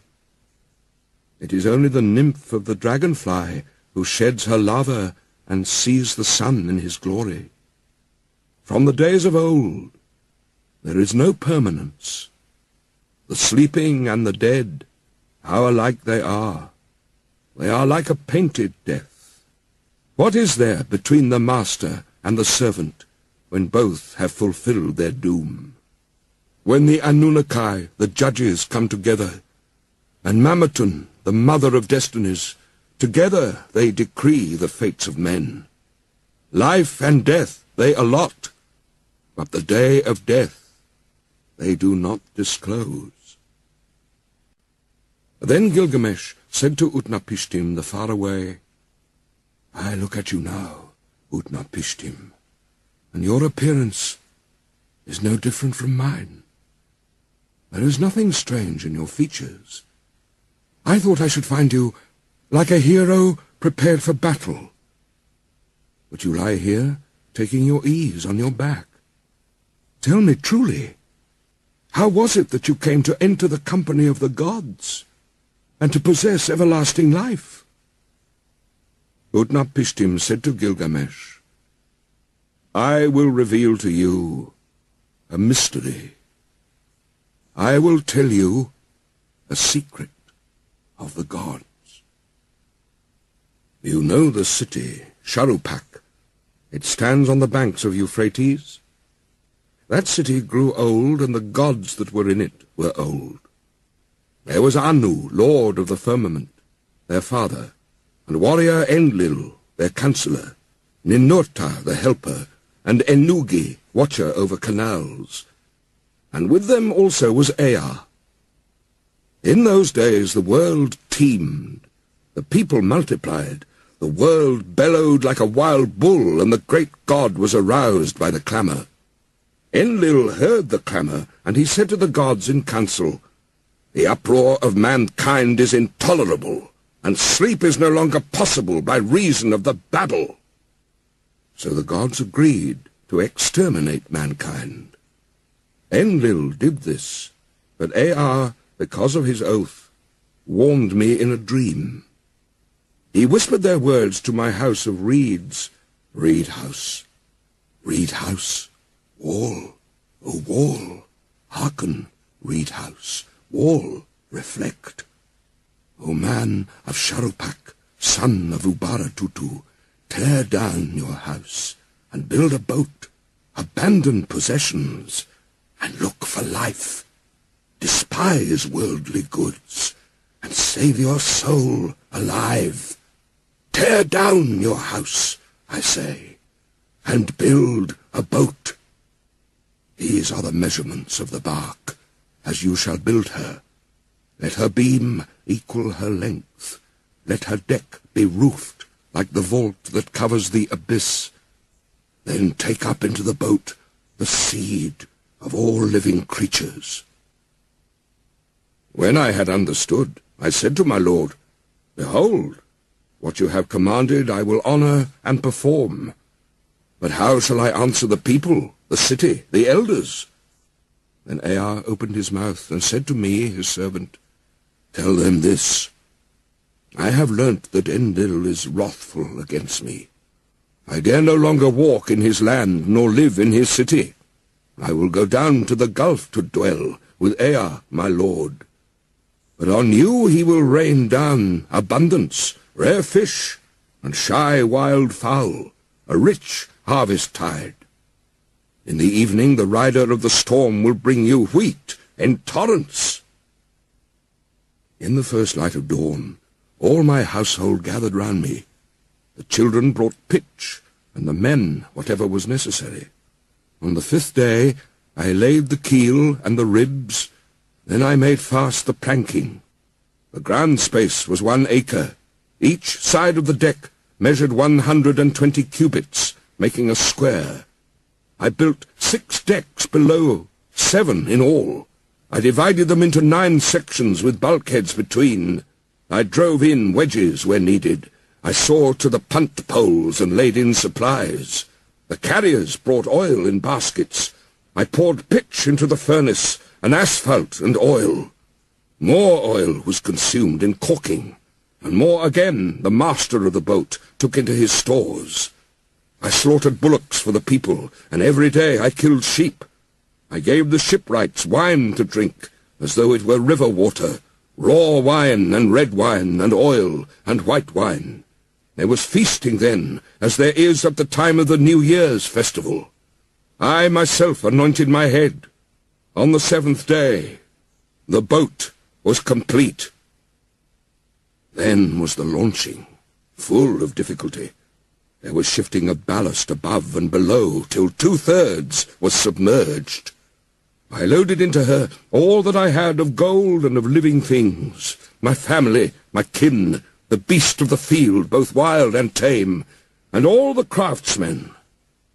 I sent them on board, for the time that Shamash had ordained was already fulfilled, when he said, "In the evening, when the rider of the storm sends down the destroying rain, enter the boat and batten her down." The time was fulfilled. The evening came. The rider of the storm sent down the rain. I looked out at the weather, and it was terrible. So I too boarded the boat and battened her down. All was now complete, the battening and the caulking. So I handed the tiller to Pazur Amuri, the steersman, with the navigation and the care of the whole boat. With the first light of dawn, a black cloud came from the horizon. It thundered within, where Adad, lord of the storm, was riding. In front, over hill and plain, Shulat and Hanish, heralds of the storm, led on. Then the gods of the abyss rose up. Nergal pulled out the dams of the nether waters. Ninurta, the warlord, threw down the dikes, and the 7 judges of hell, the Anunnaki, raised their torches, lighting the land with their livid flame. A stupor of despair went up to heaven, when the god of the storm turned daylight to darkness, when he smashed the land like a cup. 1 whole day the tempest raged, gathering fury as it went. It poured over the people like the tides of battle. A man could not see his brother, nor the people be seen from heaven. Even the gods were terrified at the flood. They fled to the highest heaven, the firmament of Anu. They crouched against the walls, cowering like curs. Then Ishtar, the sweet-voiced queen of heaven, cried out like a woman in travail, "Alas! The days of old are turned to dust, because I commanded evil. Why did I command this evil in the council of all the gods? I commanded wars to destroy the people, but are they not my people? For I brought them forth. Now, like the spawn of fish, they float in the ocean." The great gods of heaven and of hell wept. They covered their mouths. For 6 days and 6 nights the winds blew. Torrent and tempest and flood overwhelmed the world. Tempest and flood raged together like warring hosts. When the 7th day dawned, the storm from the south subsided. The sea grew calm. The flood was stilled. I looked up the face of the world, and there was silence. All mankind was turned to clay. The surface of the sea stretched as flat as a rooftop. I opened a hatch, and the light fell on my face. Then I bowed low. I sat down and I wept. The tears streamed down my face, for on every side was the waste of water. I looked for land in vain, but 14 leagues distant there appeared a mountain, and there the boat grounded. On the mountain of Nisir the boat held fast. She held fast, and did not budge.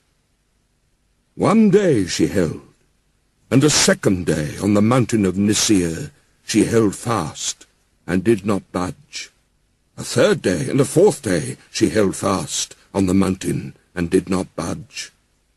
A 5th day and a 6th day she held fast on the mountain. When the 7th day dawned, I loosed a dove, and let her go. She flew away, but finding no resting place, she returned. Then I loosed a swallow, and she flew away, but finding no resting place, she returned. I loosed a raven.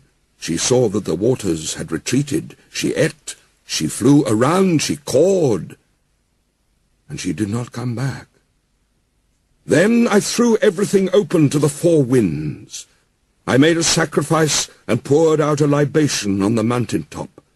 7 and again 7 cauldrons I set up on their stands. I heaped up wood and cane and cedar and myrtle. When the gods smelled the sweet savour, they gathered like flies over the sacrifice. Then at last Ishtar also came. She lifted her necklace with the jewels of heaven that once Anu had made to please her.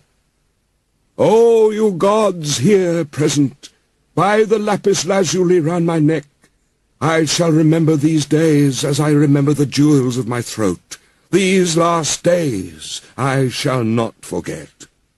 Let all the gods gather round the sacrifice, except Enlil. He shall not approach this offering, for without reflection he brought the flood. He consigned my people to destruction. When Enlil had come, when he saw the boat, he was wroth and swelled with anger at the gods, the host of heaven. Has any of these mortals escaped? Not one was to have survived the destruction. Then the god of the wells and canals, Ninurta, opened his mouth, and said to the warrior Enlil, Who is there of the gods that can devise without Ea?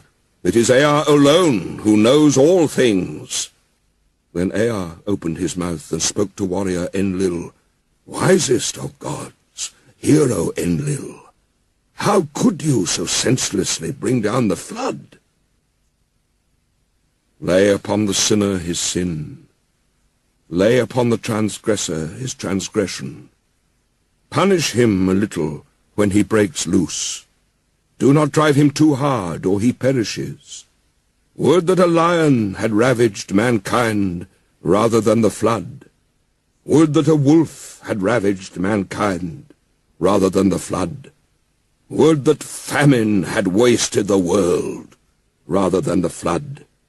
Would that pestilence had wasted mankind rather than the flood. It was not I that revealed the secret of the gods. The wise man learned it in a dream. Now take your counsel what shall be done with him. Then Enlil went up into the boat. He took me by the hand, and my wife, and made us enter the boat and kneel down on either side, he standing between us. He touched our foreheads to bless us, saying, In time past, Utnapishtim was a mortal man. Henceforth, he and his wife shall live in the distance at the mouth of the rivers. Thus it was that the gods took me and placed me here to live in the distance at the mouth of the rivers. Utnapishtim said, As for you, Gilgamesh, who will assemble the gods for your sake, so that you may find that life for which you are searching? But if you wish, come and put it to the test. Only prevail against sleep for 6 days and 7 nights. But while Gilgamesh sat there resting on his haunches, a mist of sleep, like soft wool teased from the fleece, drifted over him. And Utnapishtim said to his wife, Look at him now, the strong man who would have everlasting life. Even now the mists of sleep are drifting over him.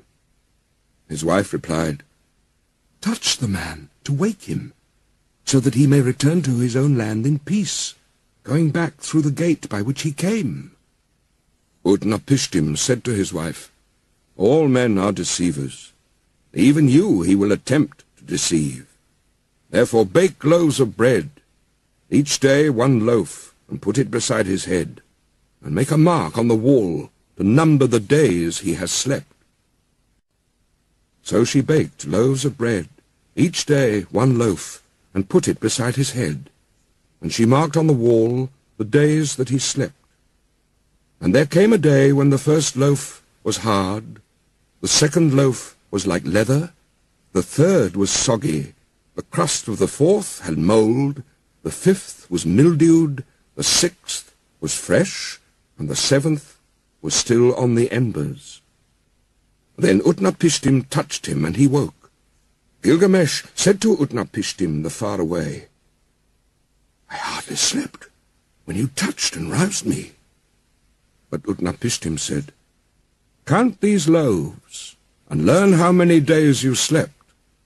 For your first is hard, your second like leather, your third is soggy, the crust of your fourth has mould, your fifth is mildewed, your sixth is fresh, and your seventh was still over the glowing embers when I touched and woke you."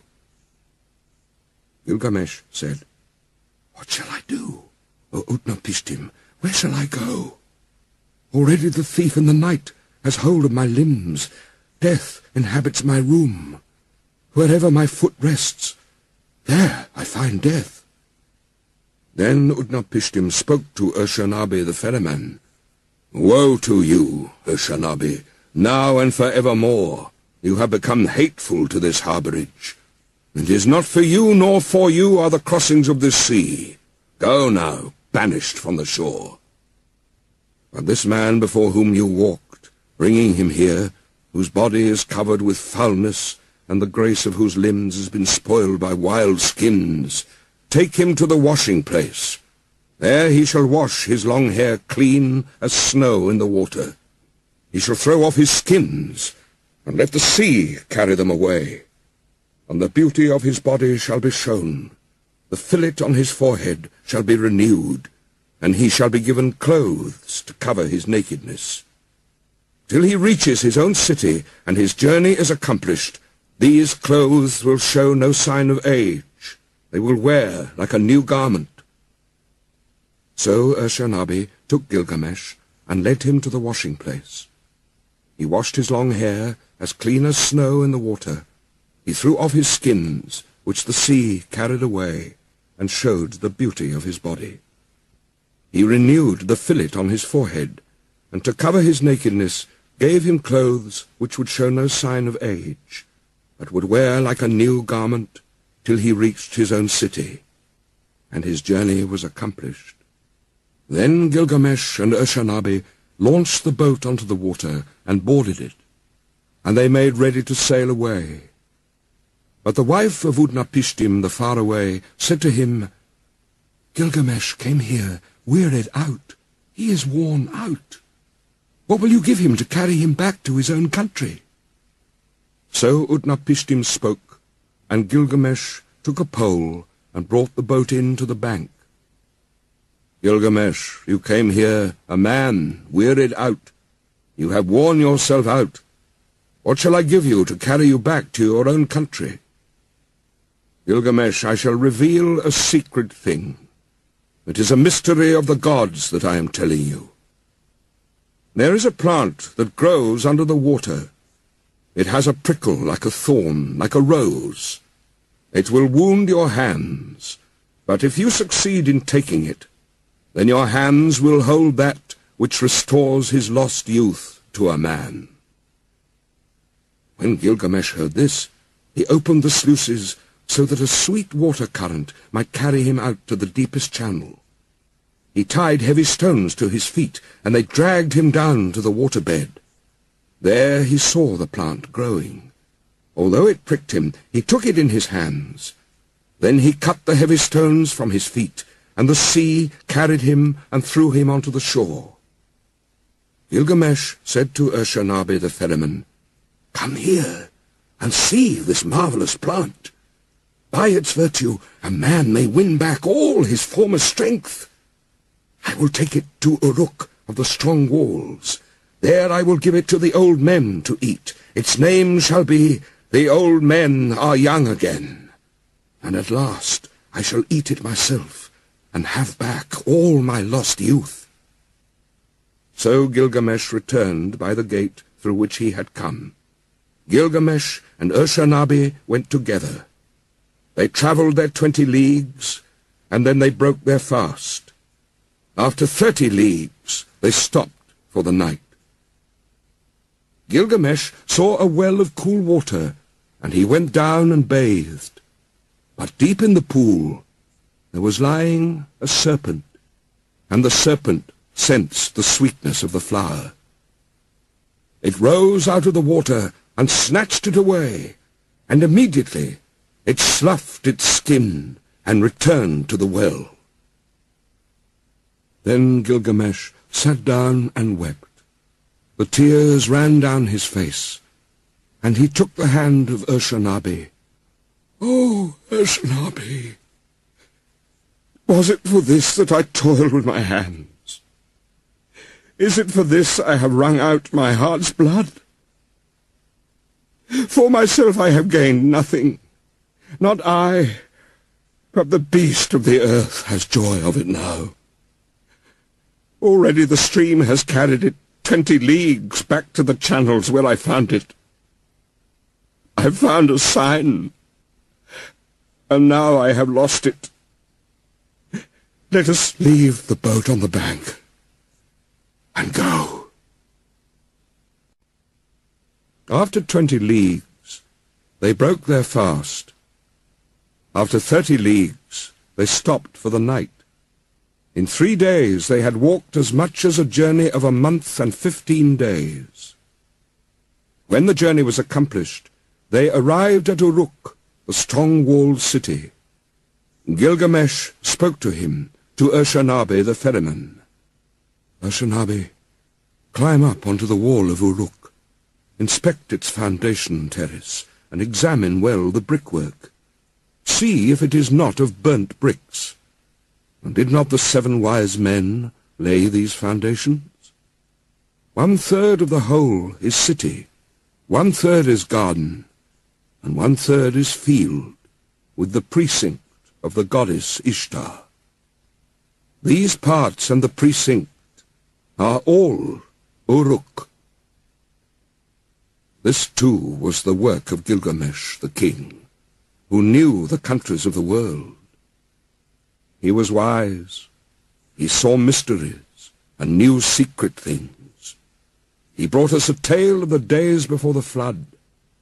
He went a long journey, was weary, worn out with labor, and returning, engraved on a stone the whole story. The destiny was fulfilled which the father of the gods, Enlil of the mountain, had decreed for Gilgamesh. In nether earth the darkness will show him a light. Of mankind, all that are known, none will leave a monument for generations to come to compare with his. The heroes, the wise men, like the new moon, have their waxing and waning. Men will say, "Who has ever ruled with might and with power like him?" As in the dark month, the month of shadows, so without him there is no light. "Oh, Gilgamesh, this was the meaning of your dream. You were given the kingship. Such was your destiny. Everlasting life was not your destiny. Because of this, do not be sad at heart. Do not be grieved or oppressed. He has given you power to bind and to loose, to be the darkness and the light of mankind.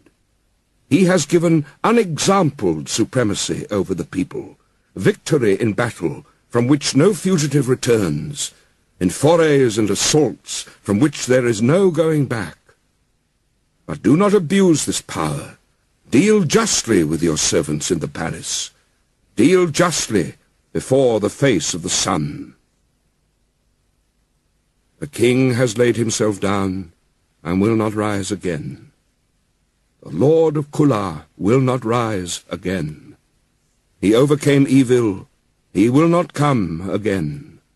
Though he was strong of arm, he will not rise again. He had wisdom and a comely face. He will not come again. He is gone into the mountain. He will not come again. On the bed of fate he lies. He will not rise again.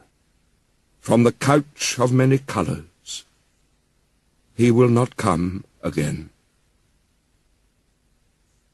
The people of the city, great and small, are not silent. They lift up the lament. All men of flesh and blood, lift up the lament. Fate has spoken. Like a hooked fish, he lies stretched on the bed, like a gazelle that is caught in a noose. Inhuman Namtar is heavy upon him, Namtar that has neither hand nor foot, that drinks no water and eats no meat. For Gilgamesh, son of Ninsun, they weighed out their offerings. His dear wife, his son, his concubine, his musicians, his jester, and all his household, his servants, his stewards, all who lived in the palace, weighed out their offerings for Gilgamesh, the son of Ninsun, the heart of Uruk. They weighed out their offerings to Ereshkigal, the queen of death, and to all the gods of the dead. To Namtar, who is fate, they weighed out the offering. Bread for Neti, the keeper of the gate. Bread for Ningizida, the god of the serpent, the lord of the tree of life. For Damuzai also, the young shepherd. For Enki and Ninki. For Endukuga and Nindukuga.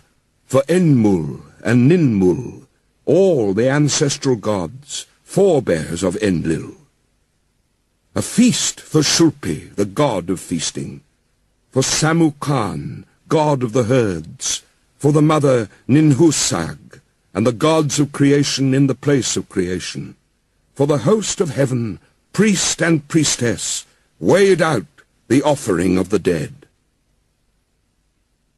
Gilgamesh, the son of Ninsun, lies in the tomb. At the place of offerings, he weighed the bread offering. At the place of libation, he poured out the wine. In those days, the Lord Gilgamesh departed, the son of Ninsun, the king, peerless, without an equal among men, who did not neglect Enlil his master. O Gilgamesh, Lord of Kulab, great is thy praise.